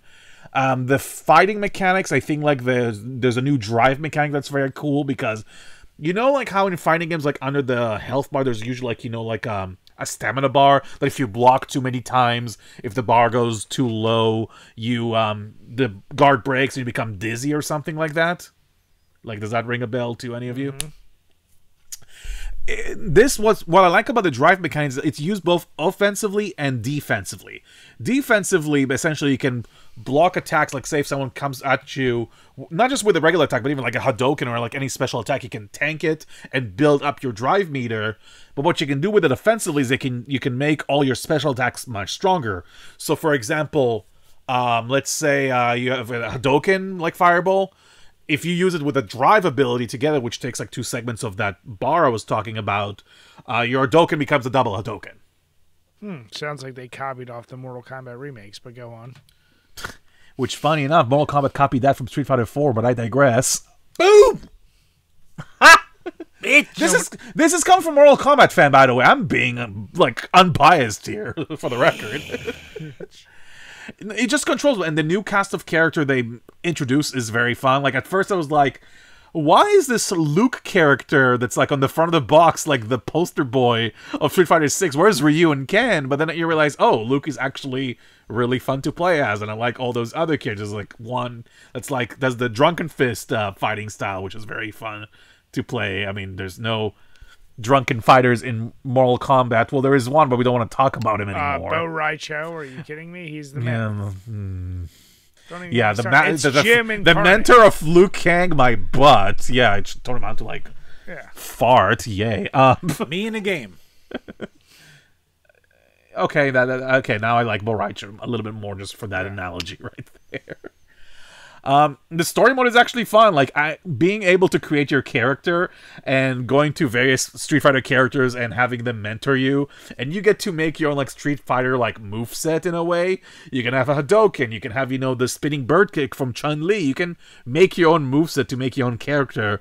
And if you want, in the online mode, you can actually use that same character to fight other fan-created, you know, abominations like you mentioned earlier with what people are doing online. As a fighting game, it's just addicting, and it's one of those games that it's just fun, crazily enough, to not even play and just spectate and see how pros are able to, like, parry stuff and how they're able to pretty much exploit other players' behaviors. It's kind of fascinating. It's like watching a sport. Essentially, like, you know, watching an Eagles game, only without having, like, a CDI to play on. Don't you dare. No, here's the deal. At the end of the day, I know it was going to be on this list. I still think, I don't think that or Mortal Kombat should be as high as it is, just in terms of fighting games. But I get it. I knew it would be on here. It was big for some folks. I would say this about both of those games. I think it's been a decent year for fighting games, though. Like, we have, like, a good caliber. And we're talking, like, in previous years, like, what was out, like, in other years, like King of Fighters 15 or DNF Duel or, like, Guilty Gear Strive. Like, no one... Like, those games are good, but they didn't really, like, break those lists usually. It's for the hardcores, yeah. Yeah, but I think that this year was a different year where, like, we have Street Fighter actually being a part of the mainstream discussion for a good chunk of time. And even Mortal Kombat did somewhat okay, at least with the terms of sales. So, yeah. I give credit where credit is due. Like, this has been actually a good year for fighting games, and yeah, I don't think other years are actually going to compare. I mean, even with this year with Tekken, and I love Tekken too, but, I mean, with both Street Fighter and Mortal Kombat... And even some other surprise stuff, like the Nickelodeon fighting game was surprisingly also decent. I mean, 2023 has been a really strong year for fighters in general. Yeah. But I just gave a comment to a Nickelodeon fighting game for crying out loud. I was fine with the Nickelodeon fighting game. It's okay. I know. I'm just shocked that I am, is what I'm saying. But no, I think following that in the most non-shocked game... Well, maybe there'll be a few more, but yeah. Super Mario Bros. Wonder, of course, it was going to make this list. Mm-hmm. I think it's fine where it's at. I'm sure some folks would argue it should go higher, but honestly, when do they ever mess with Super Mario Brothers games? I haven't played it. I can think of a few. I haven't played it. I want to play it. Everyone I talked to who played it loved it. So yeah, I'm fine with it. Yeah, I think the fact that people say, like, even the online of this game is good is shocking to me, because I don't really like the whole, like, 4-player, like, co-op platform craze that, like, the new Super Mario Brothers started all the way back in 2009. You know what I'm talking about, like, because... No, I'm sick of that style, so... Yeah, I'm not, and people say, like, oh, the multiplayer in Wonder is actually good, and I'm like, are you actually, like, of good health? Are you okay? Like, it just doesn't make sense to me, because even, like, the same year, like, Sonic Superstars tried to do the exact same thing, and that, like, messed up the multiplayer. Because you're playing a Sonic game, you run very fast, how do you expect people to stay in the same screen the whole time? But apparently with Mario it works, because I guess you don't go super fast. But I think to your question earlier, Brian, when did they ever miss with Mario? The new Super Series. Like, if you think about it, do people even talk about those games as fondly anymore? Like, New Super Mario Bros. Wii and Wii U and all of those? They talk about the first one, and then the first one on Wii, and then after that, everyone's like, yeah, it got overplayed. So... Yeah, and then, like, there was, like, this, like, I think it was a sequel on the 3DS, and that had, like, the gold coins, and who cares about collecting coins in Mario? Like, what do you even do with... You can have 1 million coins. Okay. Yeah. Like, what does that do? So I think that's what Wonder did. It kind of, like, gave, like, a shot in the arm that the 2D Mario games in it, because it looks vastly different than any 2D Mario game. Like, the visual style is out of this world. There's even, like, actual dialogue in the Mario game, which I wasn't expecting, but, like, the talking flowers that react to things. You think that would actually get annoying, but it's actually kind of, genuinely funny and adorable, which I give respect to that. I mean, yeah, we don't have Charles Martinet, unfortunately, as Mario anymore, but the replacement did a good job as Mario. Couldn't even tell that they changed the voice actor, which, kudos there. It was me. Wahoo! Are you Mario? Are you Chris Pratt for Guardians of the Jurassic Park? Yippee! Damn it. Wahoo! I stomped on Goombas a lot when I was a child. You know, it's crazy. Like you know how I'm saying earlier, you know, how this year was a good year for fighters? This year's been a good year for the Switch, too, with all this stuff that came out. And Mario Wonder was, like, you know, the nice, like, bow to tie everything up. I mean, yeah, I know Mario RPG came afterwards, but I would like to just delve more into Mario Wonder. I only played it a little bit. From what I played, apparently they say, like, every single, like, world has its own, like, you know, gameplay mechanic. Like, one of my favorite is that there's one world where if you use the Wonder Flower, which is what gives you the abilities, you get to, like, walk on walls, which is cool. Like, the perspective kind of changes. So instead of, like, you know, seeing the character walk like this, the character now, like, running on walls around, you have to escape from, like, you know, obstacles on the walls, which... How do they come up with this stuff? And they got that touch. Yeah, it's Nintendo. I mean, yeah, when it comes to that, the creativity, when they actually put their, like, you know... Well, like you said, like we all said, at this point, it's Nintendo. You know they're, for the most part, they're going to pretty much slam dunks with these. So yeah. It's not shocker. And honestly, I feel the same with number 4 with Final Fantasy 16. Now, while there has been some ups and downs with Final Fantasy, here's the deal. I'm not Gemini. Once again, I'm going to speak for them. We're not Final Fantasy guys. The only thing that intrigued me with this one is that it kind of has that Game of Thrones influence. It's much more action-oriented, and all the bullshit RPG elements are, I'll just say, plebed down, and they're a little more calmed down. So I've never seen a Final Fantasy where that made me go, I'm kind of interested. This one, from what I've seen, I could kind of see myself playing. I'll just say that. Yeah, from the Twitter guy perspective, people talked. It seemed to be more of a love-hate game, weirdly enough. But yeah, like the old school fans hated it, the new fans liked it a lot. So yeah, I don't have a lot to add because I've only played like 2 Final Fantasy games. It's one I'm never going to touch, but yeah, I mean, good for it. I guess people liked it. You know, you were talking about, like, how, like, so many games are, like, too high on this list. This is one of those cases I'm like, maybe this game is a little bit too high because of all the discourse around it, because I'm not sure how familiar you are with 16, but it took a big departure in terms of, like, Final Fantasy gameplay. It's obviously not a turn-based game anymore. Is it more than, like, what 15 did? Even more far away from what 15 did. Like, 15, you can still, you know, have, like, you know, moments where you can use, like, item mid-combat and, like, heal yourself. Kind of like, you know, 7 Remake did. 16 is essentially, like, more like an action game, like Devil May Cry. Because it's actually... The combat director of Final Fantasy 16 is the same guy who directed the combat for Devil May Cry 5. Weird. Funny enough. So, to answer... Like, when you said, Brian, like, you might play this one, ask yourself... Do I like Devil May Cry? And if the answer is yes, you're probably going to like Final Fantasy 16. I'd like it more than a bullshit usual of most Final Fantasy games, so yeah. Yeah, I mean, my only problem with Final Fantasy 16... You want Devil May Cry for 30 hours, though. That's the question. No, it's not. I'll be honest. None of it's enough to really make me dive in, but if I were to dive in, this is the closest I would. Let's put it that way. Yeah, I mean, that's what I'm saying, because it's more of an action game than, like, the turn-based stuff, and I know you're not the turn-based stuff unless it has, like, you know, Eric Cartman in a wizard hat or something like that, essentially. Can't beat perfection. Yeah, but I'm just saying, you know, my gripe with it was more the fact that I don't mind it's an action game, but I don't like the whole discourse of, like, you know, we didn't want to make, like, what Square was saying, that they didn't want to make Final Fantasy 16 a turn-based game because turn-based games are not successful anymore and no one cares about, like, you know, that kind of stuff. And I disagree. I think the turn-based games are still around, like with Persona doing so well, Pokemon, Yakuza Like a Dragon.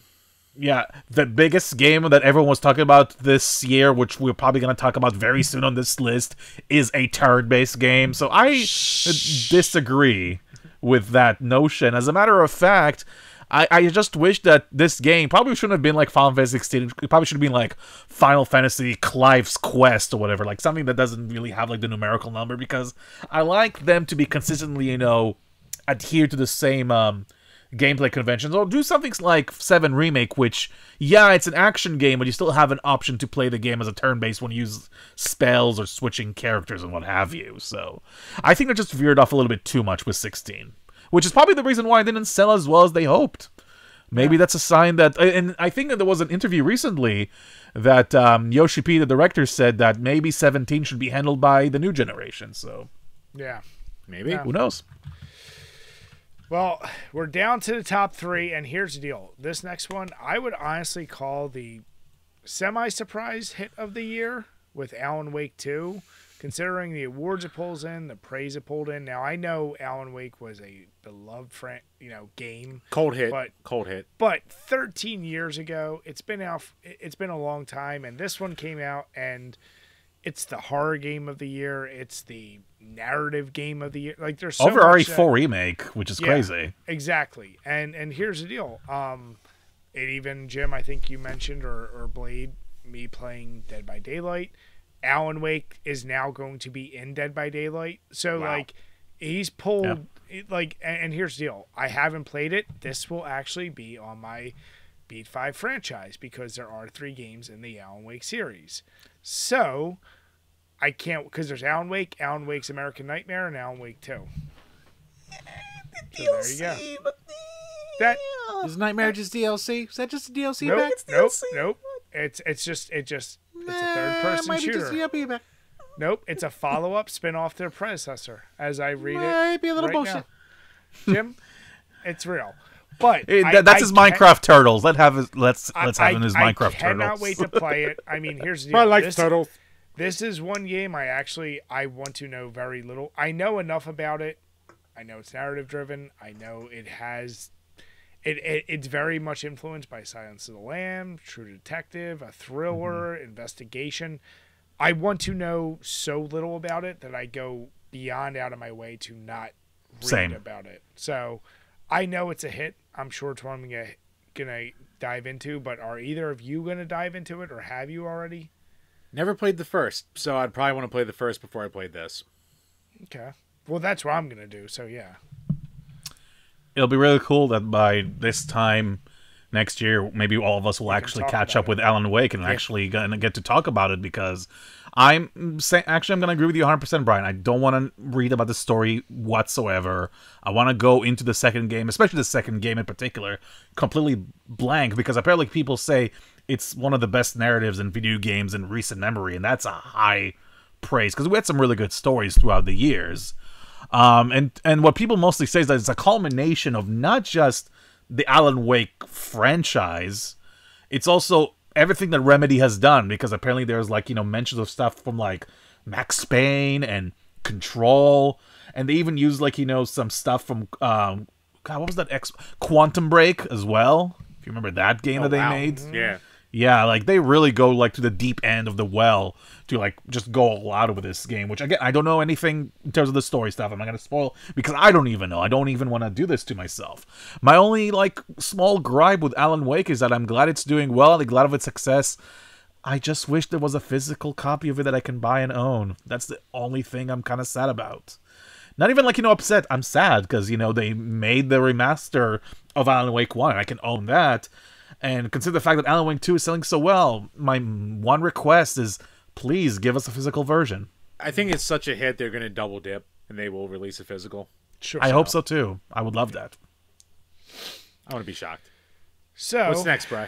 Jim, speaking about not being shocked, 2-1 of all the lists I've It's gone just over, Zelda and Baldur's. Is that what it is? I had to close it because it was fucking up my computer. Yeah.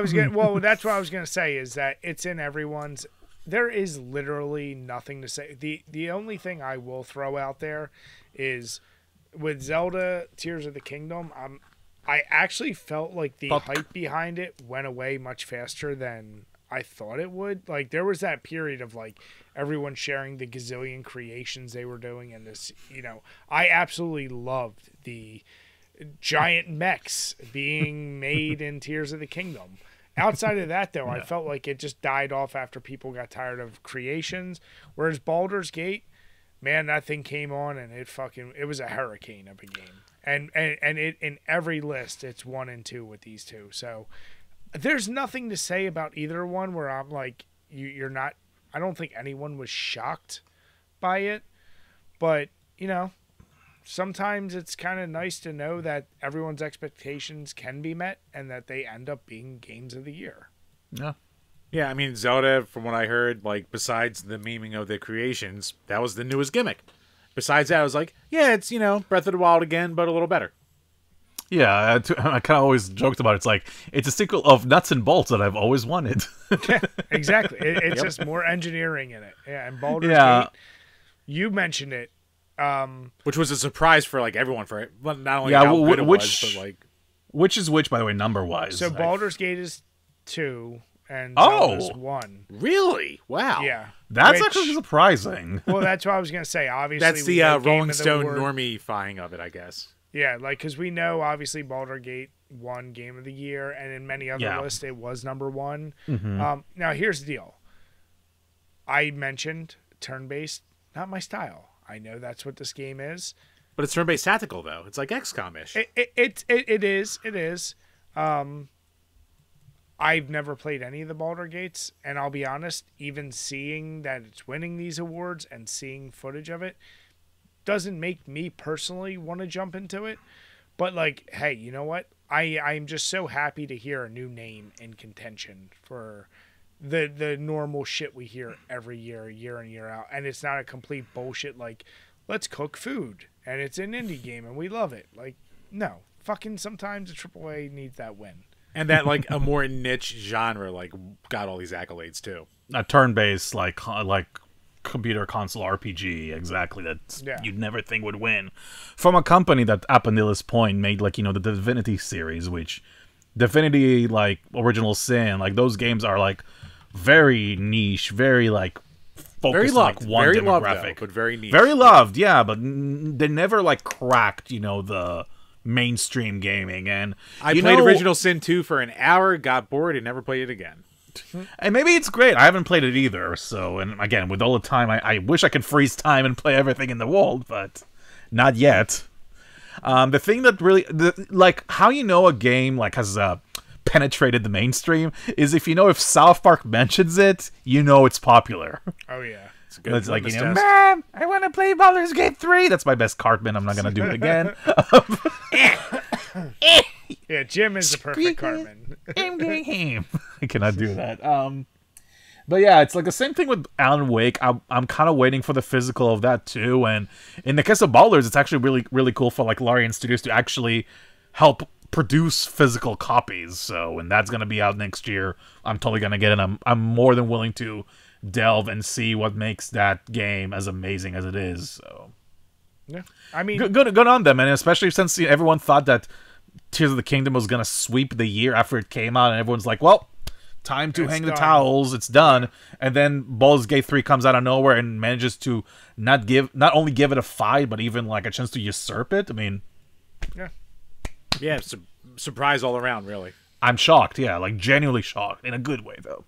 So. No, what I will say is, in general, we've talked about these lists every year, and there's usually much more I have an issue with. This year, this one in particular, I think kind of hit it out the park. Of the 6 and 7 lists I reviewed, there's only 2 games, honestly, I'm kind of shocked that could have been swapped in for the bullshit of, like, Thirst, whatever, and Cooking Simulator, which is Forza Motorsport, because I know those Forza games are amazing, but this is me and Jim bias, because Jim, I am speaking for you again, but give Blasphemous 2 on here, because enough other lists called out how great it is. I still need to play that. Yeah, I'm sure I need to play 1. but 1 was great enough where I'm sure 2 is great. And so you recommend 1 then? Okay, I'll definitely. No, dude, 1 is a must amazing play by far. Yeah. So if I don't like it, that would be Blasphemous. You son of a bitch. Yeah, let's add it to the list. Yeah. All right, so before we sign off, Blade, real quick. Yeah. You want to talk about your Beat 5. What are the franchises you got let me just touch on a quick 2023 thing. I'll do a rapid fire round if you don't mind. Yeah. So let's Pikmin 4. Where's Pikmin 4? Boo. I hear people loved it. Everyone I know who played it loved it. Brian. Bad. I won't pick them. Go on. Yeah, Fire Emblem. Don't you motherfucker, don't you Blade. Don't you, I can only deal with 1. I don't need 2. He didn't even pick up on it. I know. I know you son of a bitch. Go on, Blade. Oh god, I just lost my train of thoughts again. So mad right now. Dave the Diver is another big indie that I'm surprised not a lot of people talked about. It wasn't in that list. That's a big one that was also mentioned. That did get a lot of talk. Yeah, I mean, it's not an indie game technically because it was like actually funded by like Nexon, but yeah, I never dived into that one. Another game was Cocoon, which was I think it was made by one of the people who worked for Playdead. The people who did Inside and Limbo. That's another one that was pretty big. Oh, okay. Cool. Pikmin! I didn't pick that one. God. Nothing emerged from Cocoon, so go on. Okay. God, do I even want to keep going with this rapid fire? Because I just keep I just want to keep. I don't. And Jim didn't even hear that last one, so go on. No, I threw my earphones off. Oh, jeez. Let's put it this way. There's just a lot of stuff that came out in 2023 that I don't think this podcast would ever going to do justice. Just thank you for video games. That's all I'm going to say. Hey, you know what? We can all say it was a good year for gaming.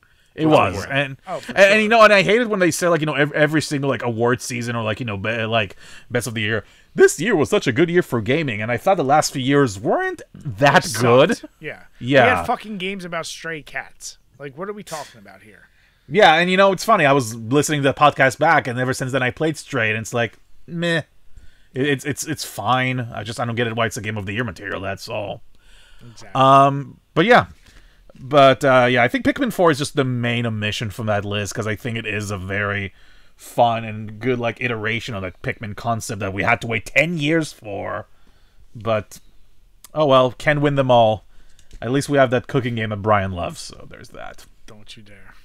Tenba. With Big Tenba ease. guy, or whatever it's called. Yeah. Whatever the fuck. Venba? Tenba? Vemba? Vimber? Venba, yeah. Ventemba? Yeah.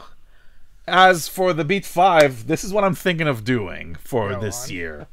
So, I thought to myself to try to diversify the franchise that I'm gonna do, and I'm gonna mention some of my alternate stuff as well, too. I'm just gonna go through them very quickly. Because I only beat 2 games in that franchise recently. That's Ninja Gaiden. I never really properly played all Ninja Gaiden games, and I thought to myself, I'm gonna play all the 2D ones, like the NES stuff, and I even played the Master System version of the original too. Oh, wow. But also it'll be nice to finally play the 3D hack and slash games and finally finish them too. Which I hear are also very hard, so yes. Mm-hmm. Yeah, well, you know me, I like things hard. Next up, this is I thought to myself, the TurboGrafx, the PC Engine, or whatever you want to call it, is a system that I really didn't delve much on, and I'm thinking to myself, what is a franchise that started on that system? And is You're gonna bonk?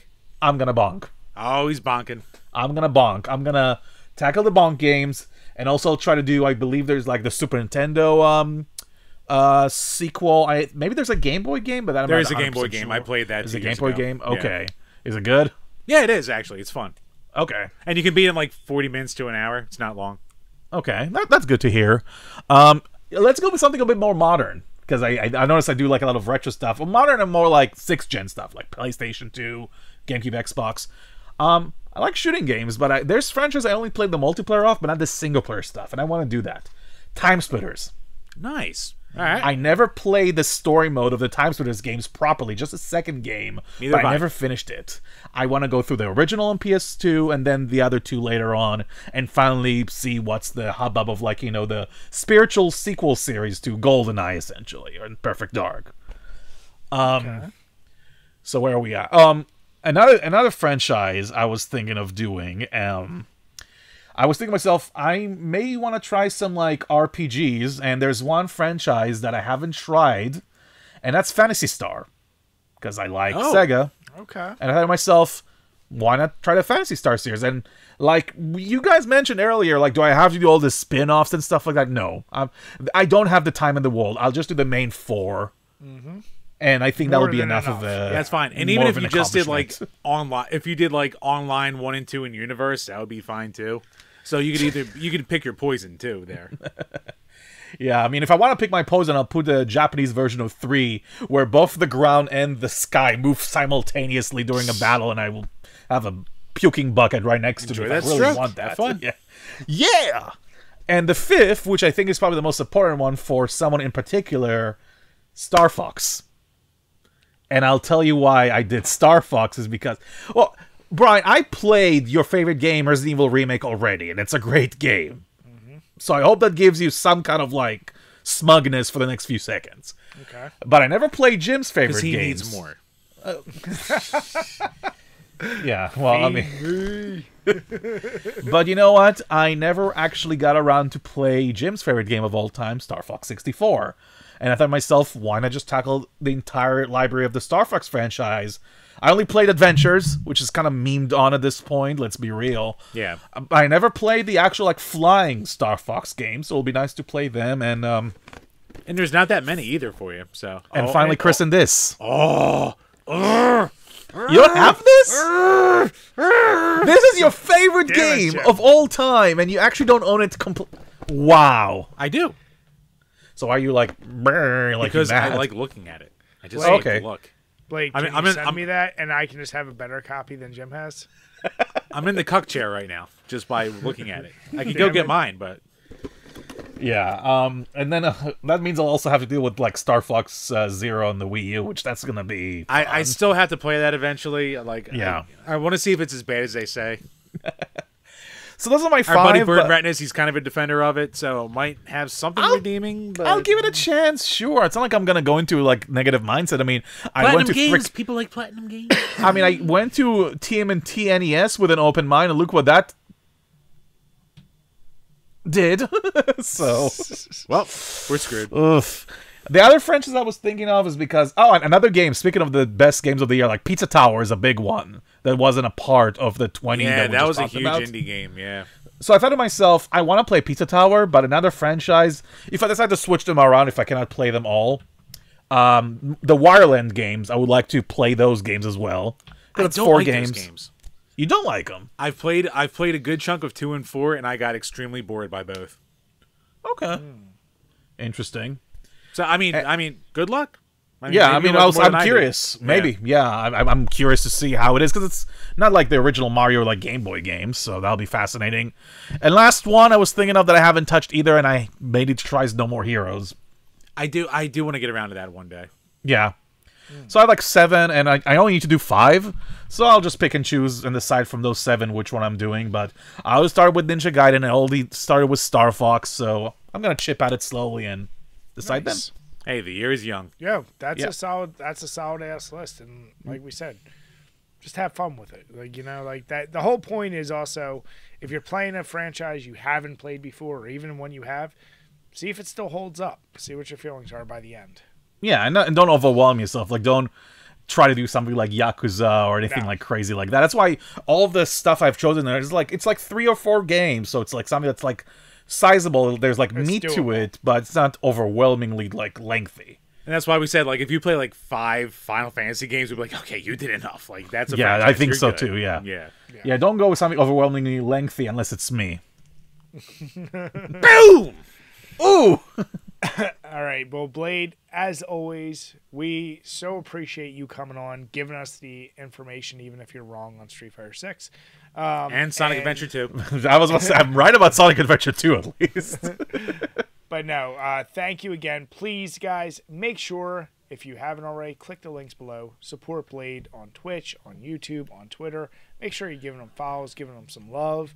And for everyone who has been watching us, if you haven't hit the notification bell, please do. Hit the subscribe. If you're listening to us on iTunes or Spotify, you hit subscribe, give us a 5-star rating. Even if you want to tell Jim how he's a fluffy puff marshmallow man, we will read it on each and every one of these Power Hour podcasts. And with that, we want to say have a good night, everyone, and cheers. Thanks for having me again. Cheers, everybody. Go follow Blade. Take care. Bye-bye.